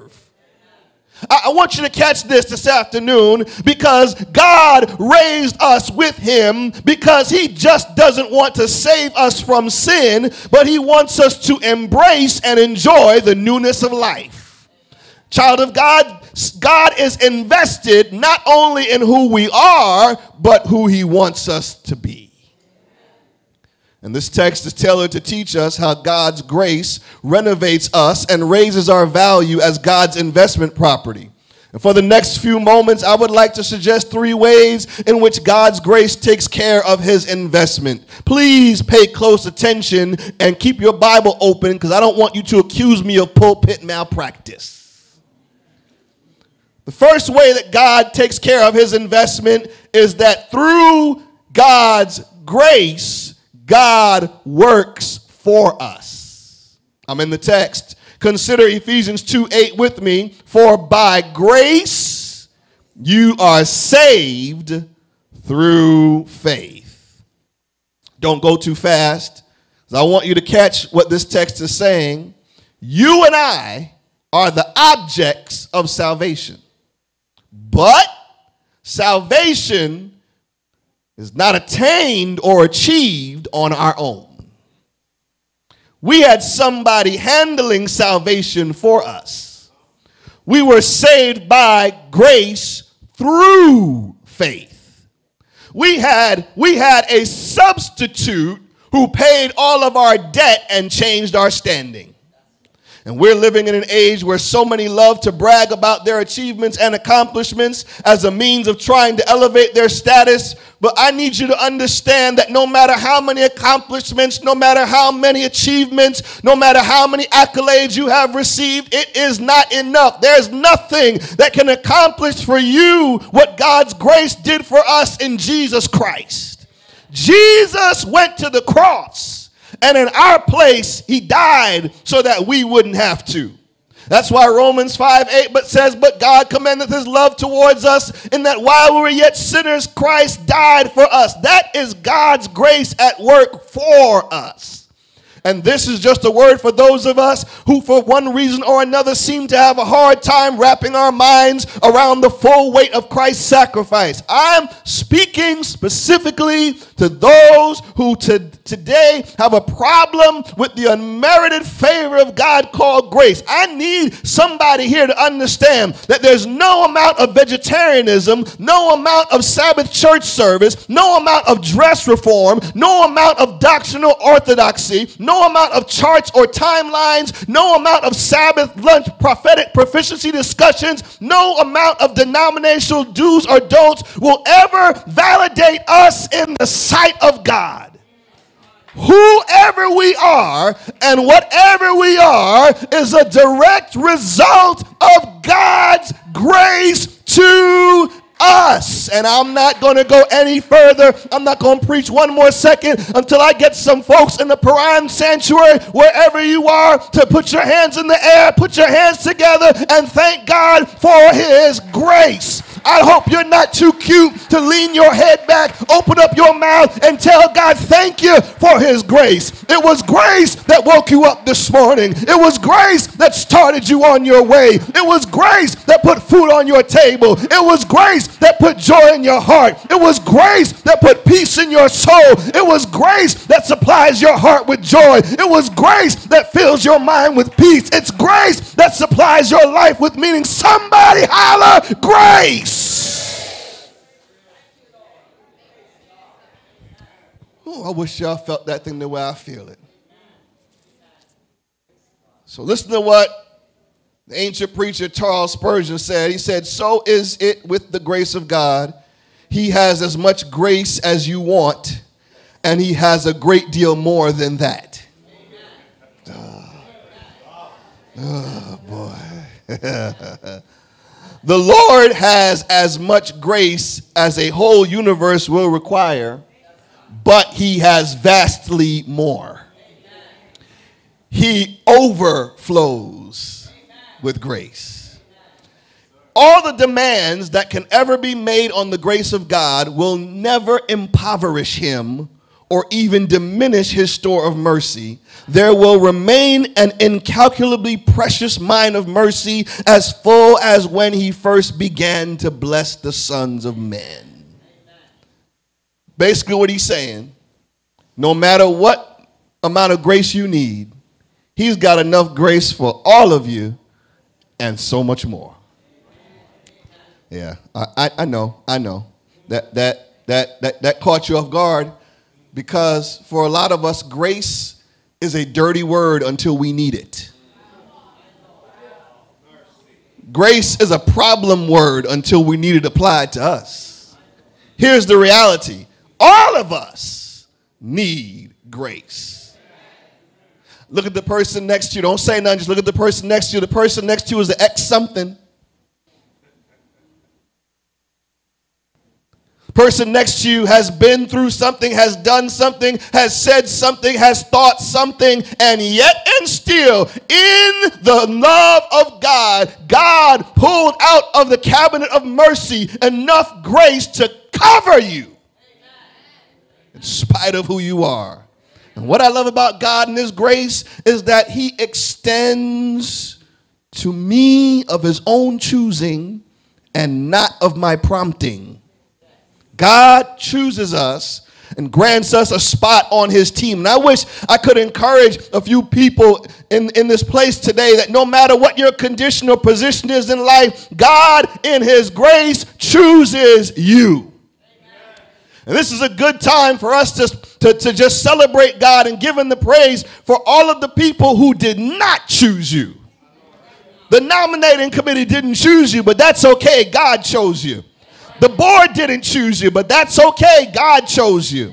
They didn't even mention your name, but no worries. God chose you. The clique may have frozen you out, but God pulled you in. He chose you. Church folk rejected you, but be encouraged. It is okay because God chose you. And while you're celebrating that God chose you, you ought to keep it going and celebrate that He chose you with no strings attached. No manipulation, no quid pro quo, no compromise, no shady dealings, no backroom deals, but God extended the depth of His benevolence and the width of His compassion to you and me, and in His grace, He gave us grace and mercy, His amazing gift. That's why the songwriter wrote, Jesus went to Calvary to save a wretch like you and me. That's love. Jesus, being faithful to the mission of heaven, He died and offered us the gift of salvation wrapped in grace. And so I said that we see God's investment in us in what His grace has done for us. But not only does He work for us, but God through His grace takes care of His investment as He also works in us. I'm still in the text. I haven't gone anywhere. God's work for us is just the beginning. As His investment, the choice is only the start. There's more to be done. Paul says in verse 9, not of works, lest anyone should boast. And then in verse 10, for we are His workmanship.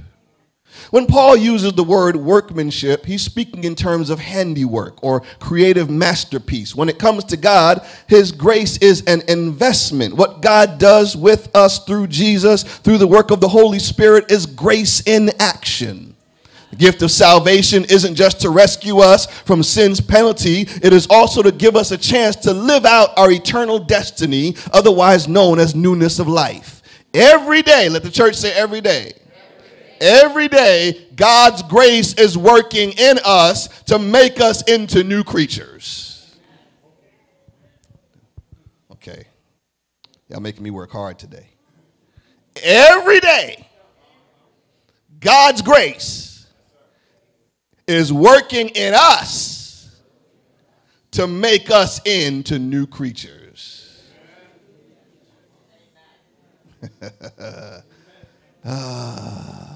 One more time, because you didn't catch it.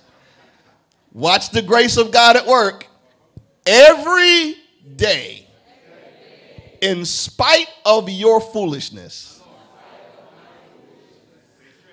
God is working in us to make us into new creatures. Okay, you still ain't get it. You still ain't get it.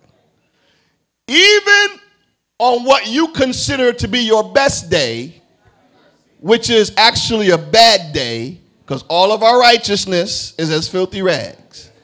Even when you think you're doing great, God is still working on you because there's more work to be done. Yeah, that's. Used to sing a song when I was a kid, he's still working on me to make me what I ought to be. It took him just a week to make the moon and stars, the sun and the earth and Jupiter and Mars. How loving and patient he must be, because he's still working on me. I want you to catch today, because when we talk about the profession of our faith, what we believe, we have to come to the conclusion that every day that God is working in us is proof that sanctification is not a fairy tale.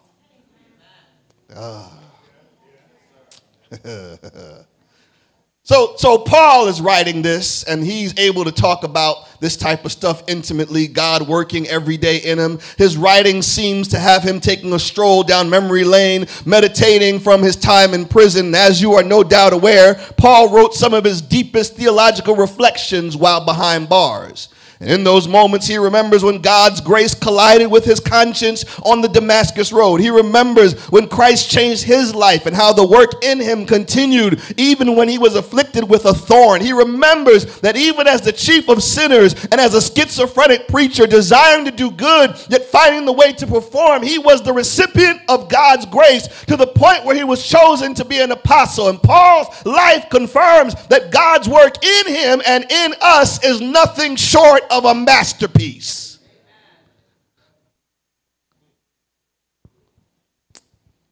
I want to help somebody today.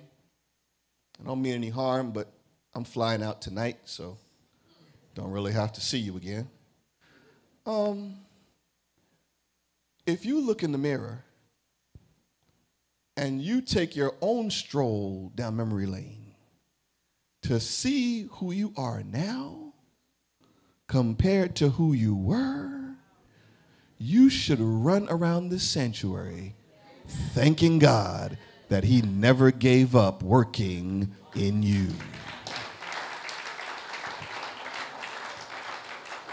I know. Some of y'all looking at me like, Pastor, I never did anything. Yeah, you never got caught. And I know, that's not our problem. We've grown out of it. No. Your issue is not that you don't do it, it's that you can't do it anymore. We need to understand today that this text calls us to remember that God has purchased us at a great price and has invested his grace in us that we might become who he has always intended for us to be. For those who may be unaware of what that is, an investment property. Let the church say investment property. An investment property is a piece of property that an investor purchases with the intent of fixing it up to sell or rent. When the investor looks at the property, he or she assesses what needs to be done and puts a plan of action together. They pay attention to the outside, the shell, the yard, the roof, the foundation, the driveway, the siding. But what really sets the building up for greater value is the attention given on the inside. Come close, come close. Experts say once the landscape is appropriate, then focus on the kitchen and the bathroom. You want to upgrade the furniture and change the faucets and the window treatments because minor improvements to the interior can increase the value of the property significantly.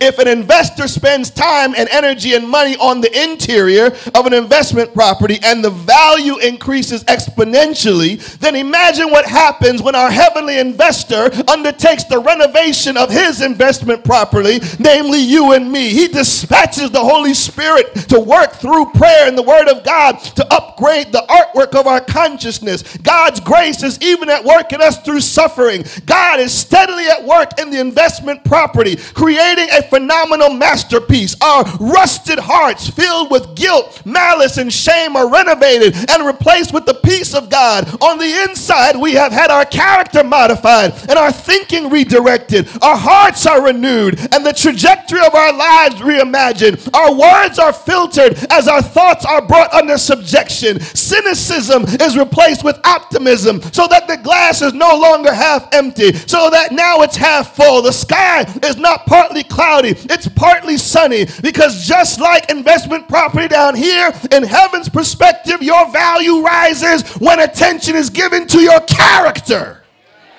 When we let God work in us, we understand that we are a masterpiece in progress, and that the work of the Holy Spirit is a daily work. The work of the Holy Spirit is to cause, to will, and to do His good pleasure. Now, might I offer some assistance to somebody who spends a lot of time fixing the external? I want to talk to somebody who's overly concerned with how you appear to other people. I want to give you just some counsel in passing. Not going to stay here long. You ready for this? Stop.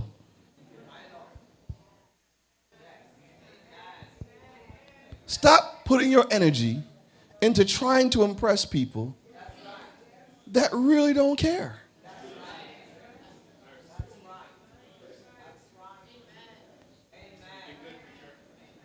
Stop spending your time trying to impress people that don't even talk to you on a regular basis. What? For what? Don't go to events with clothes you still got the sticker on the ticket on in the back. Don't do that stuff to impress people. I mean, renting luxury cars like that's what you drive on a regular basis to impress folks. Stop. That stuff won't get you into heaven. It will not change your character. As a matter of fact, it will expose your character. Pay attention to the inside.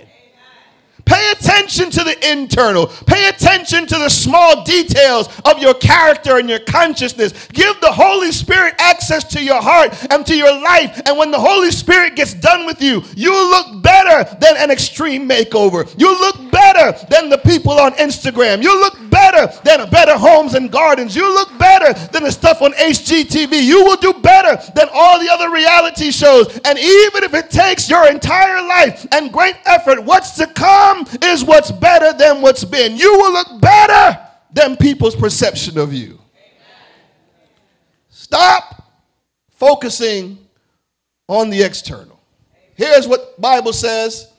If any man be in Christ, he is a new creature. Old things are passed away, and behold, all things are become as new. I know I'm in the Bible because he that begun a good work in you shall perform it until the day of Jesus Christ. I know I'm in the Bible. Therefore, we do not lose heart, even though our outward man is perishing, yet the inward man is being renewed day by day. Ladies and gentlemen, that's God's grace working in us. And so, God's grace for his investment is firstly at work for us. Secondly, God's grace is at work in us. But finally, because we are God's investment, God's grace is also at work through us. I'm still in the text, haven't gone anywhere. It's not only about what God has done for you. It's not only what God has done in you, but it's also what God wants to do through you. Text declares we are created in Christ for good works, which God prepared beforehand that we should walk in them. Now, it's very important that we realize the declared and undeclared truths of the text. The scripture makes it clear that we are saved for good works, and that it does not say we are saved by good works. Okay. Here we go. What time do I normally get out of church? Take my time? He didn't mean that. Listen to what the text says. We were saved for good works. We are not saved by good works. The grace is a gift from God, lest any man should boast. God intends that his grace to us reflects the character of the heavenly contractor who has put in the work we are to become walking advertisements, roaming billboards for our divine benefactor. The word calls that living epistle read of all men. Acts says that we are to be witnesses, and so we testify by our life that what God's grace through the Holy Spirit does in us is that it allows the character of Christ to shine through us. The grace-filled believer who has experienced the handiwork, workmanship of Christ is eager to demonstrate God's power in the living of a changed life. In other words, when God's work has been done for us and in us, God's grace and mercy flows through us to others. And I declare today that our relationship with God is clearly demonstrated in our interaction with others. That's why Jesus said in John 13:35, by this shall all men know that you are my disciples, that you have love one for another. Listen to me, church. The truest manifestation of God's transforming power in our lives is the way we produce his love in ministering to others.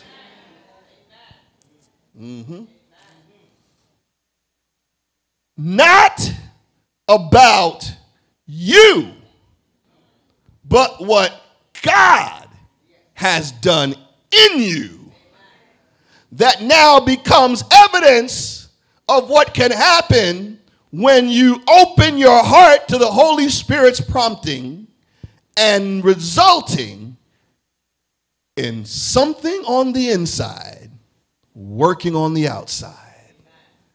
So here it is. I want you to catch this. As you are professing your faith, you will say more through your life's example than through your eloquent speech.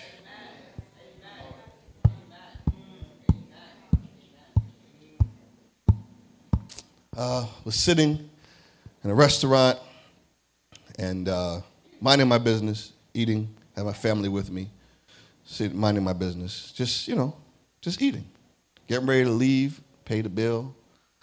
I feel a gentleman behind me, and I could tell it was a gentleman because his hand was very rough on my shoulder. His hand was very rough on my shoulder. You could tell it was a gentleman. His hand was very rough on my shoulder. Yeah. You caught that? Okay. And so I started to turn around. He begins, he says, he begins to put my coat over me. I don't know him. I've never seen him before in my life. He puts my coat on me and he says, oh no, I had to come put the coat over the man of God. He said, I was watching you and your family and they were so well behaved and and they looked so connected to God that I thought it must have been a preacher's family at the table.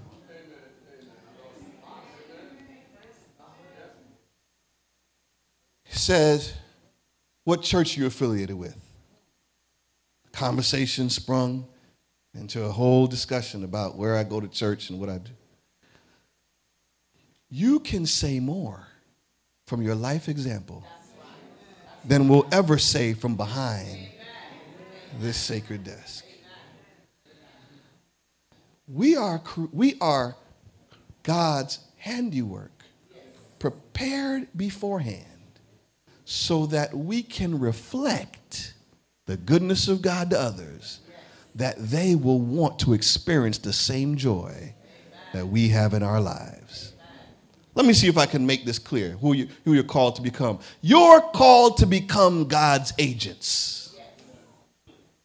You're called to be ambassadors of the kingdom of God.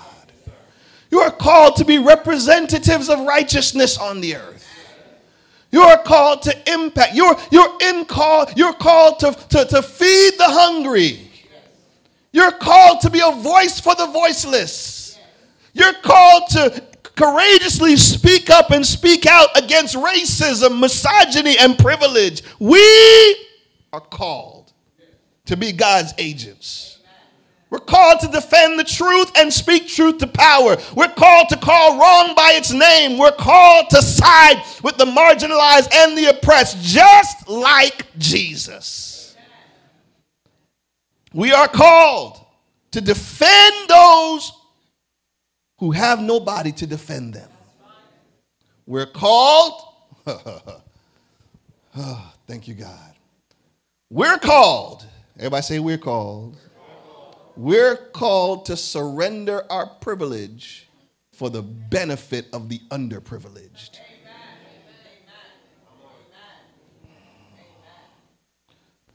God didn't extend his grace to us to sit. God extended his grace to us to scatter, to be agents of his grace working through us.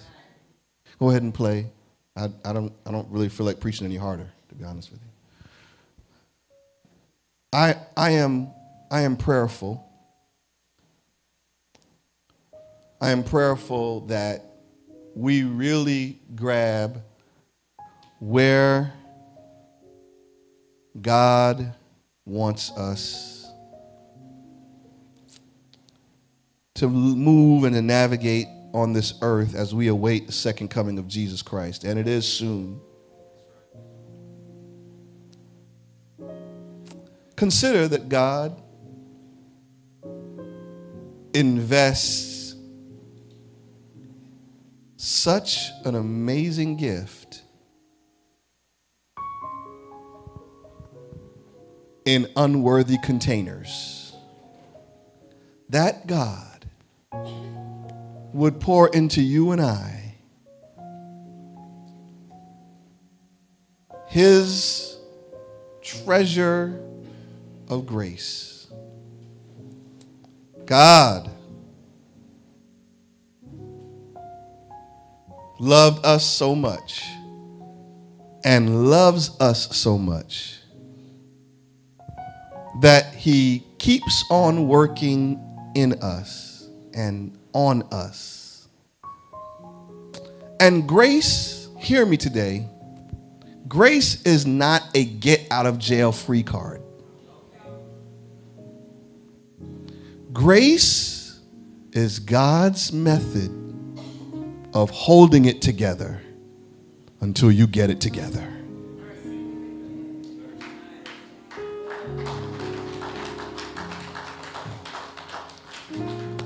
God has a plan for each and every one of you before you were formed in your mother's womb. And that plan will not go under because of your mistakes. As a matter of fact, the omniscient, omnipotent, all-seeing, all-knowing God thought about all your sins before you were born. And he still placed his grace in you so that you would turn around and take the experience of the transforming power of God in your life and share it with somebody else, that they might see how God can do amazing things. That's why it's important for us as a body of Christ. I'm getting a little bit of trouble here, but that's okay. That's why it's important as a body of Christ that we are not just experts in proclaiming biblical truth, but we are experts in living it. Which means wherever you live, you show up at city town hall meetings because there's something you have that they don't. You know what God's word says about justice. You know what God's word says about fairness. You know what God's word says about treating people fairly and right. You know that we're called to show mercy, walk humbly before our God. You know. That means you show up at City Hall when they try to redline and rezone school districts that affect people with low income, And instead of giving them a chance to grow in education, it sets them up for prison pipeline. You show up. You show up at the prison not just to say you have a prison ministry. You show up because the difference between you and the person inside is that grace kept you out.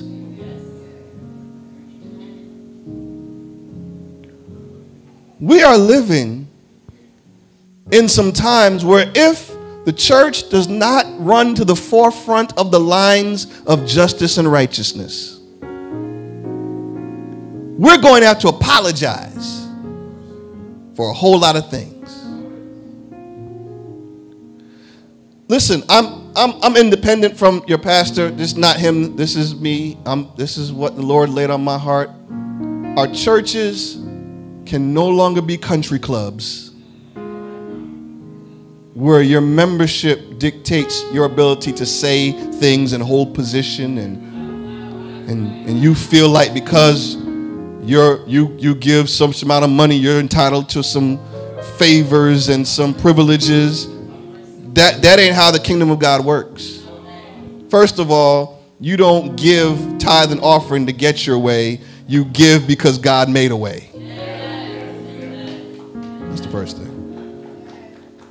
But we're not heads of country clubs. That's not what pastors are. That's not what you are. Not country club members. And to be honest with you, we won't have no golf courses for y'all to use. But there is a city that's dying spiritually and literally. I drove down yesterday. I don't even know what that little housing project place was. But when I looked at it over to my right, I thought to myself, and this does not concern anybody? I grew up in New York. I've seen the hood. I've pastored in low-income, impoverished neighborhoods. We were saved for good works. Your affiliation with Perrine, whatever church you're a part of, it's not to say you're a part of Perrine Church or First Church. It's because you're a disciple that knows what grace looks like. Every time you look in the mirror, you see grace.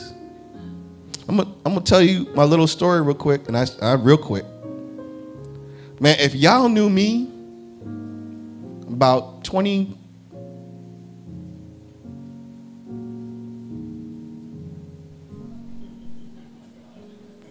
something years ago. You like how I fixed that real quick? I will be disqualified from being your pastor. Man, I did some stuff, and I wrestle with some stuff still. I mean, listen, preachers ain't perfect. Let's get that out the way right now. We are not perfect. You heard Pastor Benoit last night. He's got to go see the oil change man, and he's praying that the Lord will give him the right words to say to the oil change man. We ain't perfect. Stuff gets under our skin. But man, I came to a very bad place in my life. And I didn't allow God to work it out in me before I started pastoring. And it showed up in the early years of my ministry. To the extent, Pastor Benoit, I never told you, I had written my resignation letter and was going to walk away. And one day in the car, Holy Spirit just arrested my attention and reminded me of a passage of Scripture that the gifts and the callings of God are without repentance. Even though I made a mistake, it did not mess up God's plan for my life. Went home, I deleted the saved draft of the email of my resignation letter, because you don't want that to get out. I mean, you got to feed the family. I deleted the draft, and every day my prayer has been, God, don't let me have stood behind this desk. Don't let me have done all this stuff and be a castaway. Let somebody, through a life's example, know Jesus. This weekend, your pastor has summoned this time together for two reasons. One, so that we know why we believe what we believe, but then two, so that we can take that and impact a community. So that whether it's 150 of you in here or 300 with online or whatever it is, as I said last night, if one person sought to disciple one person, then the church would double in its size every single year.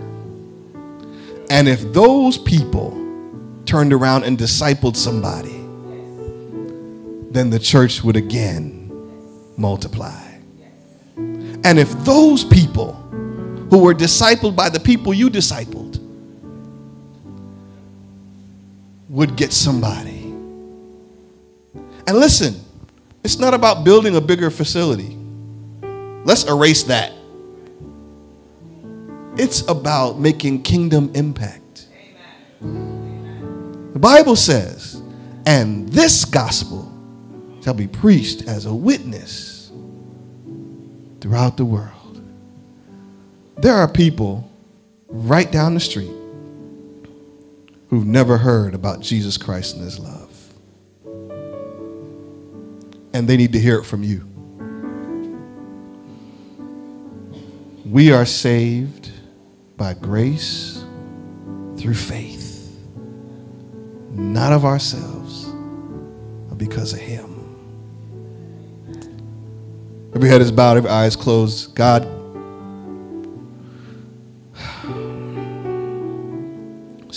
this time really didn't go the way I saw it going, but that's what's so great about you, God, is that you, when we ask you to lead, you do just that.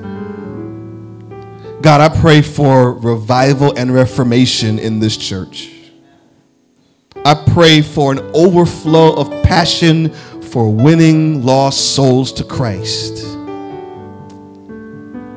God, in the short time we have left on this earth, let it be the conclusion from your lips to our ears that because of faithfulness to what you've asked us to do, we are able to hear, well done, thou good and faithful servant.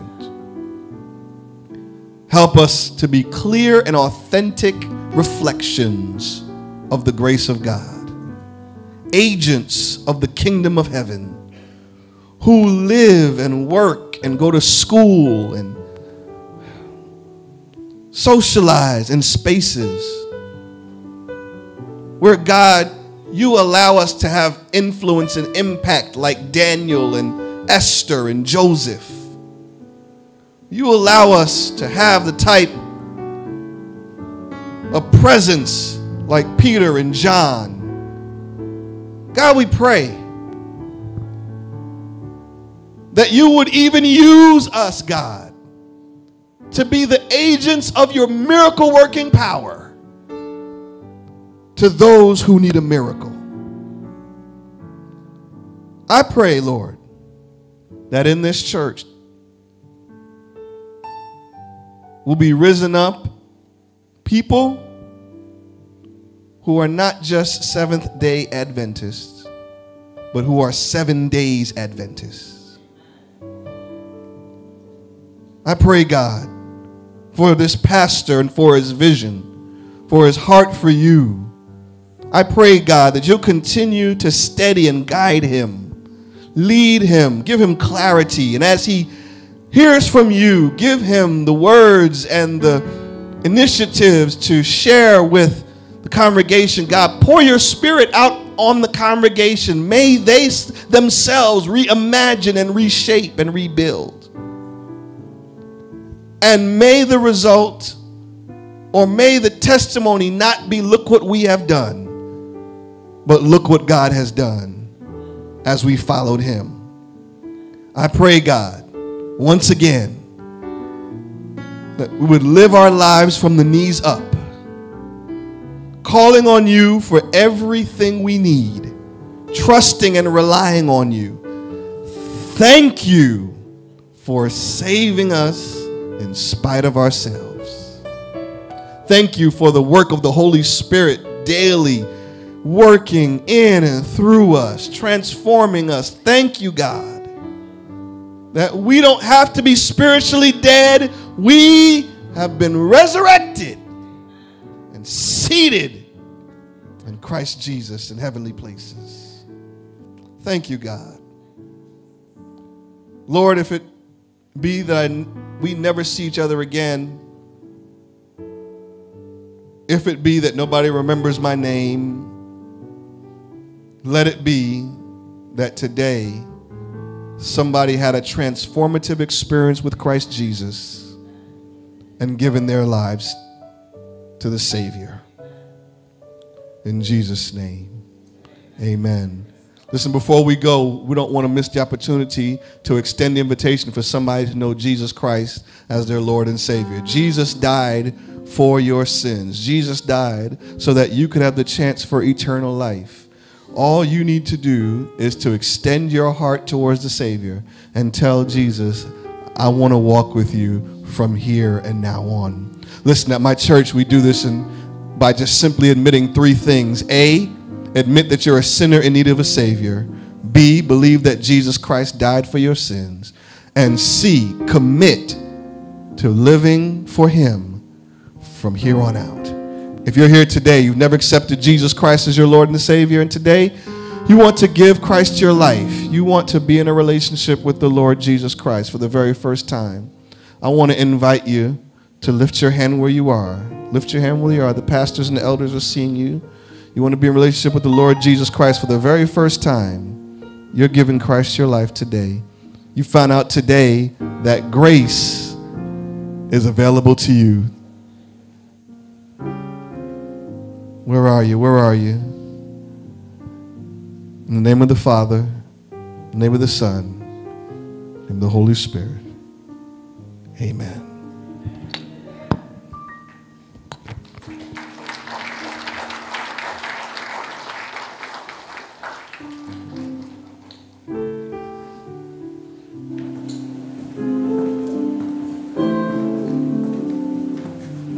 Shall we all stand? Hymn number 523 to close. 523. My faith has found a resting place, not in a man-made crowd.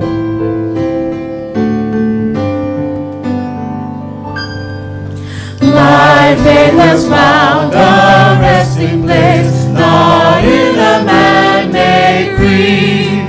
I trust the ever-living one, that he for me will plead. I need no other evidence, I need no other plea. It is enough that Jesus died and rose again for me. Second stanza, enough for me. Enough for me that Jesus says, this ends my fear and doubt. Sinful soul, I come to him. Soul, I come he to will him. not cast me He out. will not cast Together, me I need out. no other evidence. I need no other evidence. I need no other It is enough that Jesus died. It is enough that Jesus died and rose again for me. My soul is resting on the word. My soul is resting on the word of God, the living word of Salvation God. in my Savior's Salvation in my Savior's Salvation name. Salvation through his Together blood. I need no other. I need no other evidence. I need no other plea.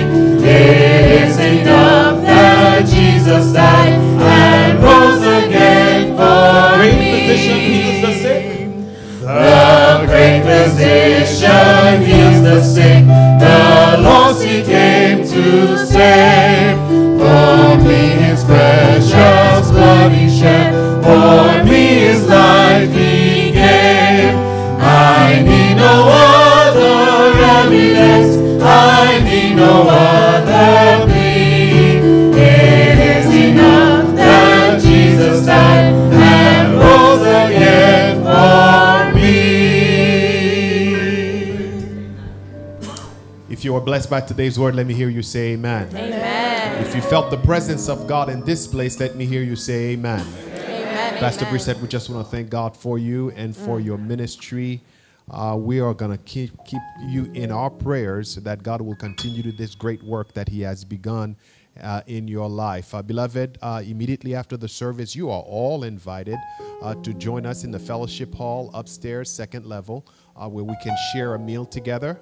My baptismal, those who got baptized, we're having our service at 2:45. Meet us right down here in the sanctuary. I will not keep you long of that, I promise. Let us pray.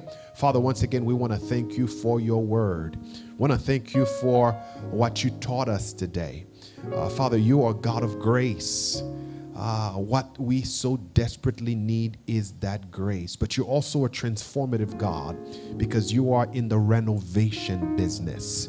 And you want to make sure that you renovate us from the inside out. And for that, we just want to give you praise. I pray special thanks and prayer for Pastor Brissett. I pray that you will continue to bless him in his person and in his ministry as a husband, as a father, as a friend, as a brother. I pray that you will continue to use him in a very mighty way. May he be the Abraham of his community, that others will be blessed through him. And as we prepare to leave this place, we pray that we will never separate from your presence. Do what only you can do. Send us out as disciples for you, so that with us and through us, this work can be done and your second coming can come. We thank you for what you've already done, what you're doing, what you will continue to do. For this we ask and pray in Jesus' name. Let the people of God say amen. Let the church say amen.